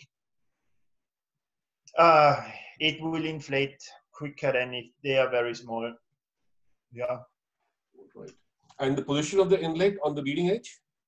On the position of the inlet? Yeah, going high. I've seen some shark nose where the position is actually facing down, and some have it a little higher up. Yeah. On the leading edge. The contrary to, I think, what many pilots think, the shark nose, or the advantage of the openings being far back is not that the internal pressure is very high. The advantage is that it stays quite constant even if you change the angle of attack. And so and actually it's not most important to have a very high internal pressure. It makes sense to have a constant internal pressure when you change the angle of attack. And there are different ways. There are different ways and different shapes to achieve that. But in general, I think it's quite obvious that the further you move in front, the higher the internal pressure, because you are closer to that stagnation point. And if you move further back, the internal pressure will decrease, but with the potential benefit of being more constant when you change the angle of attack. Okay, thanks a ton. That was a lot of information. Thank you very much. You're welcome. Thanks. Thank you, Ashutosh. Okay, let's. How are you doing, people? Should we take more questions, or should we? I'm fine. I will tell you when I'm not anymore. Yeah. Okay, let's go ahead then. Vijay, go ahead with your question then. Hi, people. Hi. 2010, there was big revolution in paragliding design when the two liners are introduced in the competition wings. And 2011, there were many incidents. Then many manufacturers step out of the designing of the two liners. Only few continue. If you see last couple of years, all the manufacturers come into designing two liners. But I don't see Nova yet into the two liners. Why? No, the last part of the question is why you don't see a Nova wing among two liners. Yes. The reason for that is I totally agree with your perception, and I agree that the two liners have turned out to be not dangerous but manageable for very good pilots.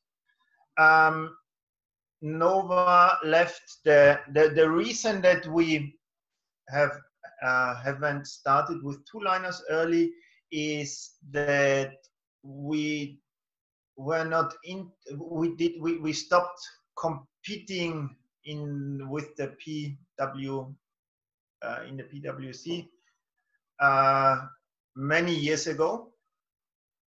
That was back then when those were only prototypes and like Formula One, maybe today, and it was a huge effort for manufacturers to compete there without too much benefit for serial gliders. And that's still the case to a certain extent. Every manufacturer has only a certain amount of R&D resources, and you have to choose where to invest those resources. And our focus is certainly on the lower aspect ratio three-liners, but we have been building a few two-liner prototypes, and we said I don't think we are aiming to hit the competition scene, but we are aiming to be up to date with the technology that comes with two liners. And it might be something we are going to see in sea gliders in the future, and we certainly want to be ready for it, and we are continuing to build two-liner protos even if there is no serial wing available right now or in the very near future. But I think sooner or later there will be a Nova two-liner available, certainly when two liners hit the ENC class. Thank you. You're welcome. Okay. Rakesh, you go ahead next.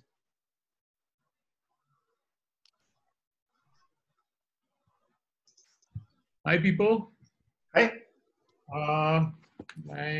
The thing I want to ask you is, can you explain the functionality of sea riser controls, especially in the new age sea gliders, and their efficiency and the linearity of the pressure, how efficient and how good they are compared to the old age sea gliders?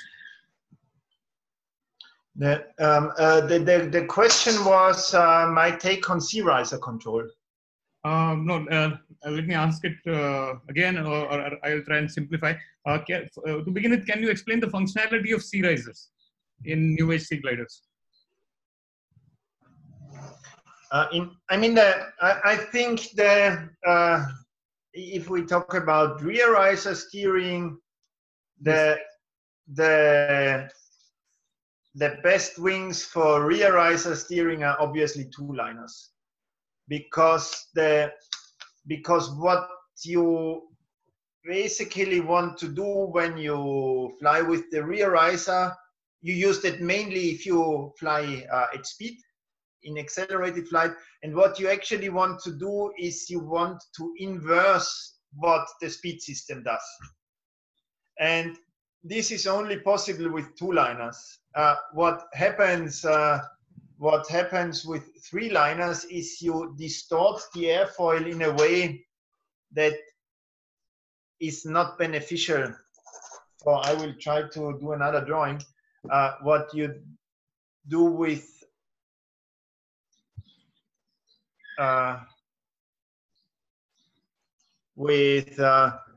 three-liners, when you pull the C, you distort the airfoil in a way which is not beneficial for the performance. So the most elegant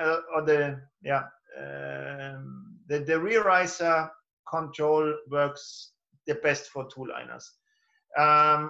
For C-liners, for three-liners, I think it still makes sense to use it, but you have to be aware that it's just not as good as on two-liners. On two-liners, there is no downside in terms of performance. You don't lose any performance if you pull the rear risers, because you don't distort the airfoil.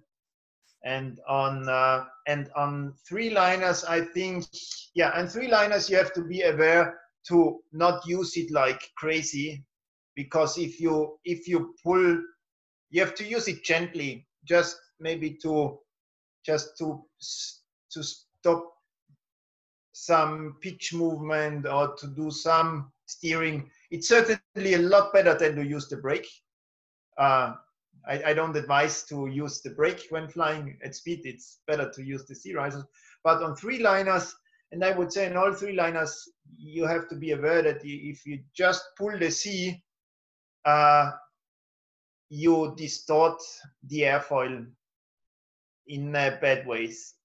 So what works on a B-line, on a two-liner, is really working a lot. On the rear riser, I don't think it's to be recommended on a three-liner. So yeah, you have to be more careful. Thank you. Thanks a lot. You're welcome. Okay. Next question is from Naveen. He's come back now. Yeah.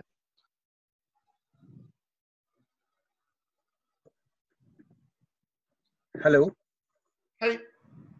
Hi. My question is regarding last few years we have. Naveen, we lost. Yeah. Hello. Come again with your question. Yeah. Yeah. ENA plus. Are there huge differences between ENA and EN plus in the terms of performance and the safety? That's my question. It was interrupted. The difference in between EN what? ENA and ENA plus. Actually, from last few years, we are hearing a new category like ENA plus. ENA Okay, now I got it. Yeah. The answer to the question is similar than to my previous answer to the question of low B and high B gliders.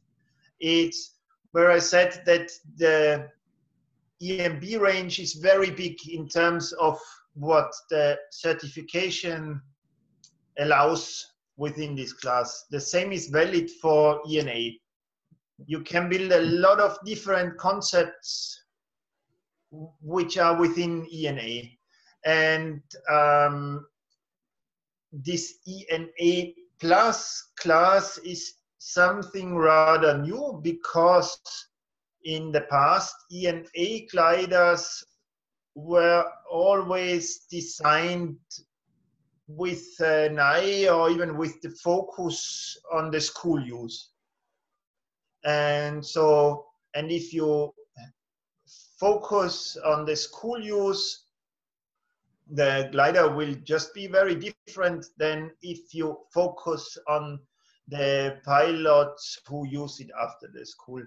Because a school glider has to, I mean, from being more robust for being suited for the training hill to in the school, for a school glider, performance is obviously not an issue, because the school and the training of the pilots does not benefit from high performance.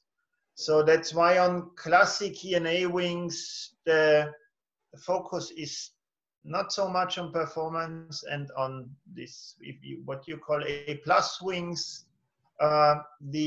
we did not have to make any compromise. There are no compromise needed to fulfill those school demands. And so yes, the difference in performance is quite big. Maybe even bigger than the average difference in performance between low B and high B. That's at least the case for our A+ wing. It's for the Ionic, it's performance-wise, it's closer to the low B ion than to the ENA prion. Okay, that helps a lot. So ENA plus can be big thing in like next few years, because mostly pilots move on from direct after school, they goes to low B. Now they have one more option, ENA plus. So yes, it can be big thing. I think so, yeah. Mm-hmm. So thanks very much. You're welcome. Okay, so we have now the last question in the queue from Anika. Yeah, hi. Am I audible? Yes, Anika, go ahead. Yeah, okay. So first, I'm really thankful for the opportunity. And my question is really generalized. It's not a technical one. So how did you get into this field, like professionally? What was the standard criteria that you had to meet to, be a part of the team? How I got into this profession, I think Alok covered it a little bit with his introduction. So yeah, I've always been interested in flying, and I have always been interested in science. And so my education was studying mechanical engineering, which is not specifically related to flying, but which is a very general engineering education. Yeah, and so it was a mix of my general interests, of my actual flying, and of my technical education that led me there. But if you look at other designers, that's certainly a combination which is not very rare, but there are also other approaches. There are, I have to close the window, sorry. There are designers without a scientific technical education which are successful.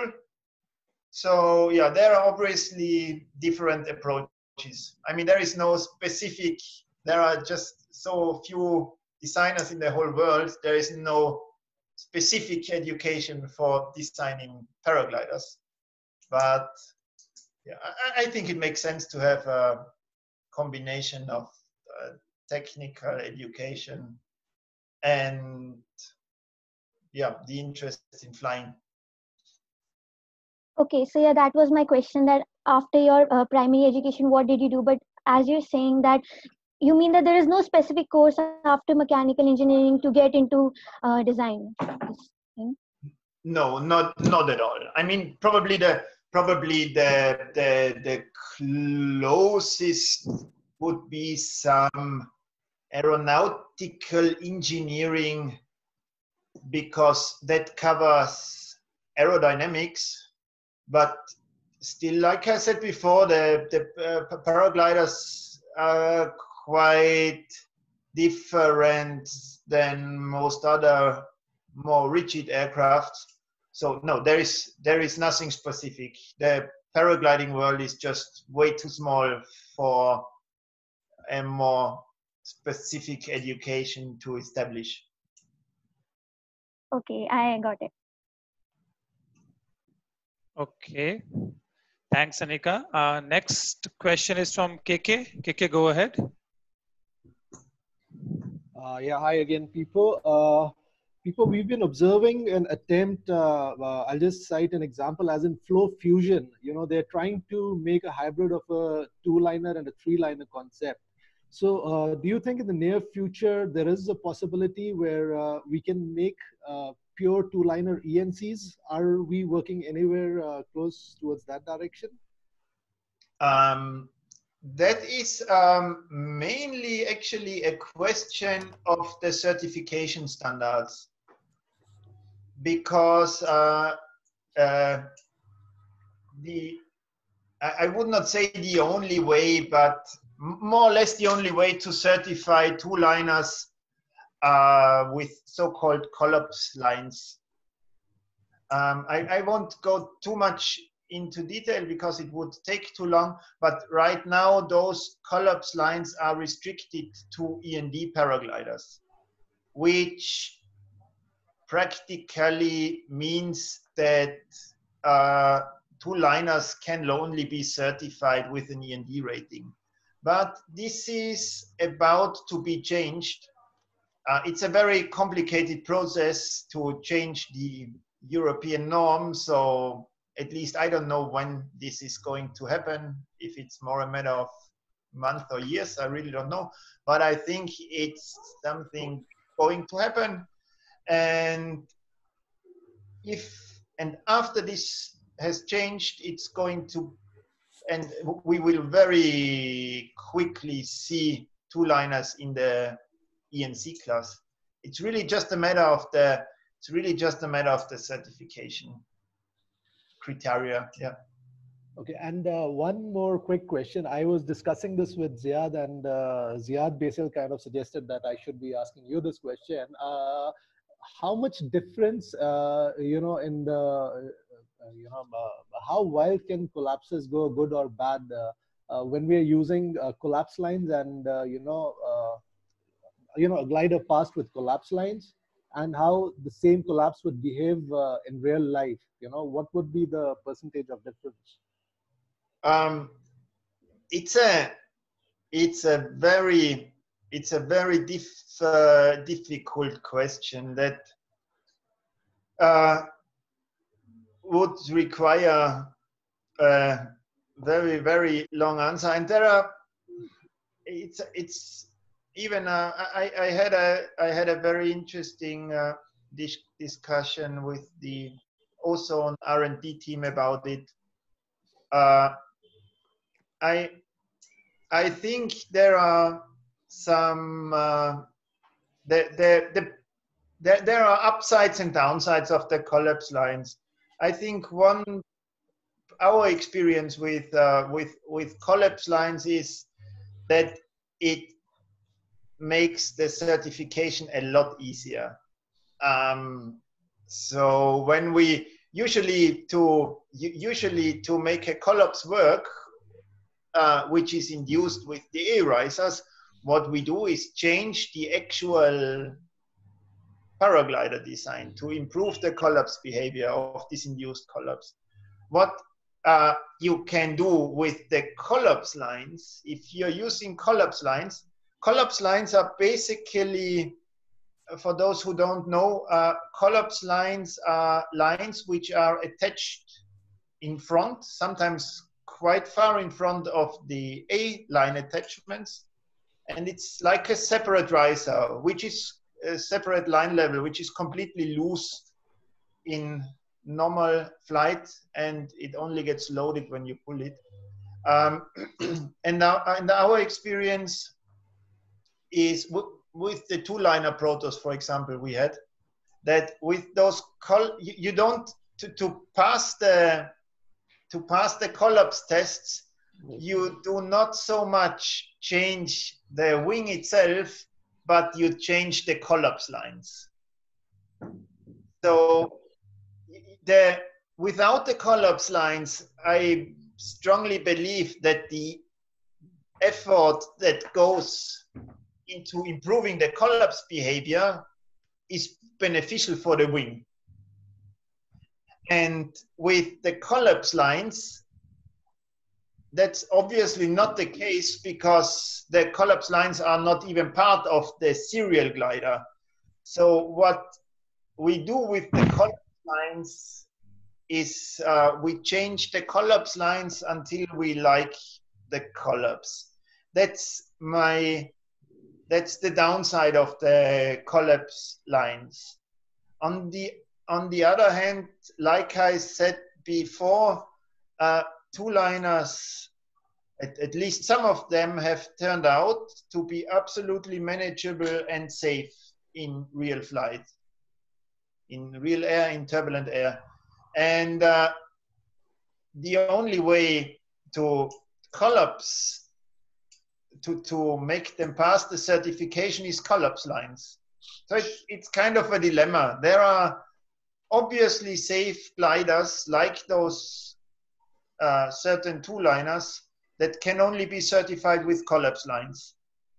Yes. And that's certainly an argument for allowing the collapse lines, because if they weren't, it would prevent those good gliders from being flown. On the other hand, collapse lines make it a lot easier. With collapse lines, it's a lot easier to certify wings, to certify any wing, which is absolutely not necessarily safe in real life. So, and that's an argument to not have the collapse lines allowed. And the solution until now is to restrict those collapse lines to E&D only. But it's a very difficult question. In the end, I think with collapse lines, with collapse lines you can certify I will not say everything, but you can certify a lot of gliders. Some of them being very good and safe in real life, and some of them being not good. Without collapse lines, without collapse lines, you're more restricted to certain designs.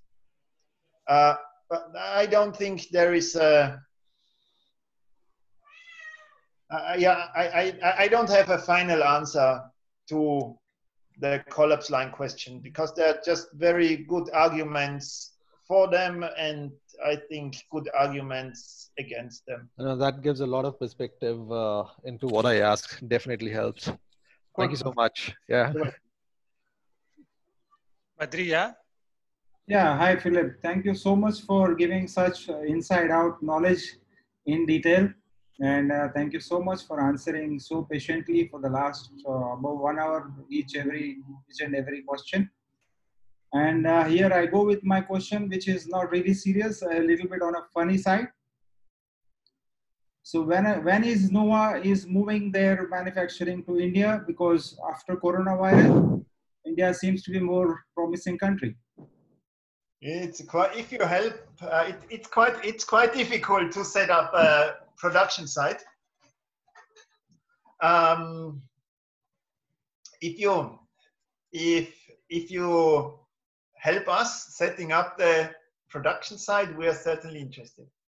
Yeah, we have many engineers, enthusiasts here. You can already see that, and I'm sure that government will help, and they're preparing. I hope it will happen, and we see NOAA here soon. Thank you so much. You're welcome. Have a nice day, all. Great. I think we are done with the queue. No other questions, people. It was a great session, honestly. Cool. We learned a lot. The whole community learned a lot. And towards closing, do you want to say something, people, before I let everyone in and thank you? I haven't prepared any Okay. final words. So, yeah, it was interesting for me as well, and I think it was the first time. It was the first time I ever did something like that, but it's something that should be repeated, I think, because it's very efficient and it's interesting. And for me, it's also interesting to get an impression of the perspective of the pilots and not just walking around inside the Nova factory and hearing the opinions in this bubble. Yeah. What I was really surprised today, there was not even a single phantom question. I thought there will be phantom questions today. Yeah. True. Yeah, you were wrong. Yeah. I was wrong there. Yeah. But clearly, a great session for all of us. We learned a lot in this session. I invite everyone now, come ahead and thank people. Yeah. Pippo, thank you so much. It's a lovely session. Thank you. Pippo. Thank you, Alok. Bye-bye. God bless. Thank you, Alok. Thank you for flying stories. Thank you, Philip. Thank you, Alok. It was a really nice session. Thank you, Alok. Thank you, and thank you, Philip. Thank you, guys, also. Thank you very much, guys. Thanks for all the questions. It's Badri. I think we can go ahead, close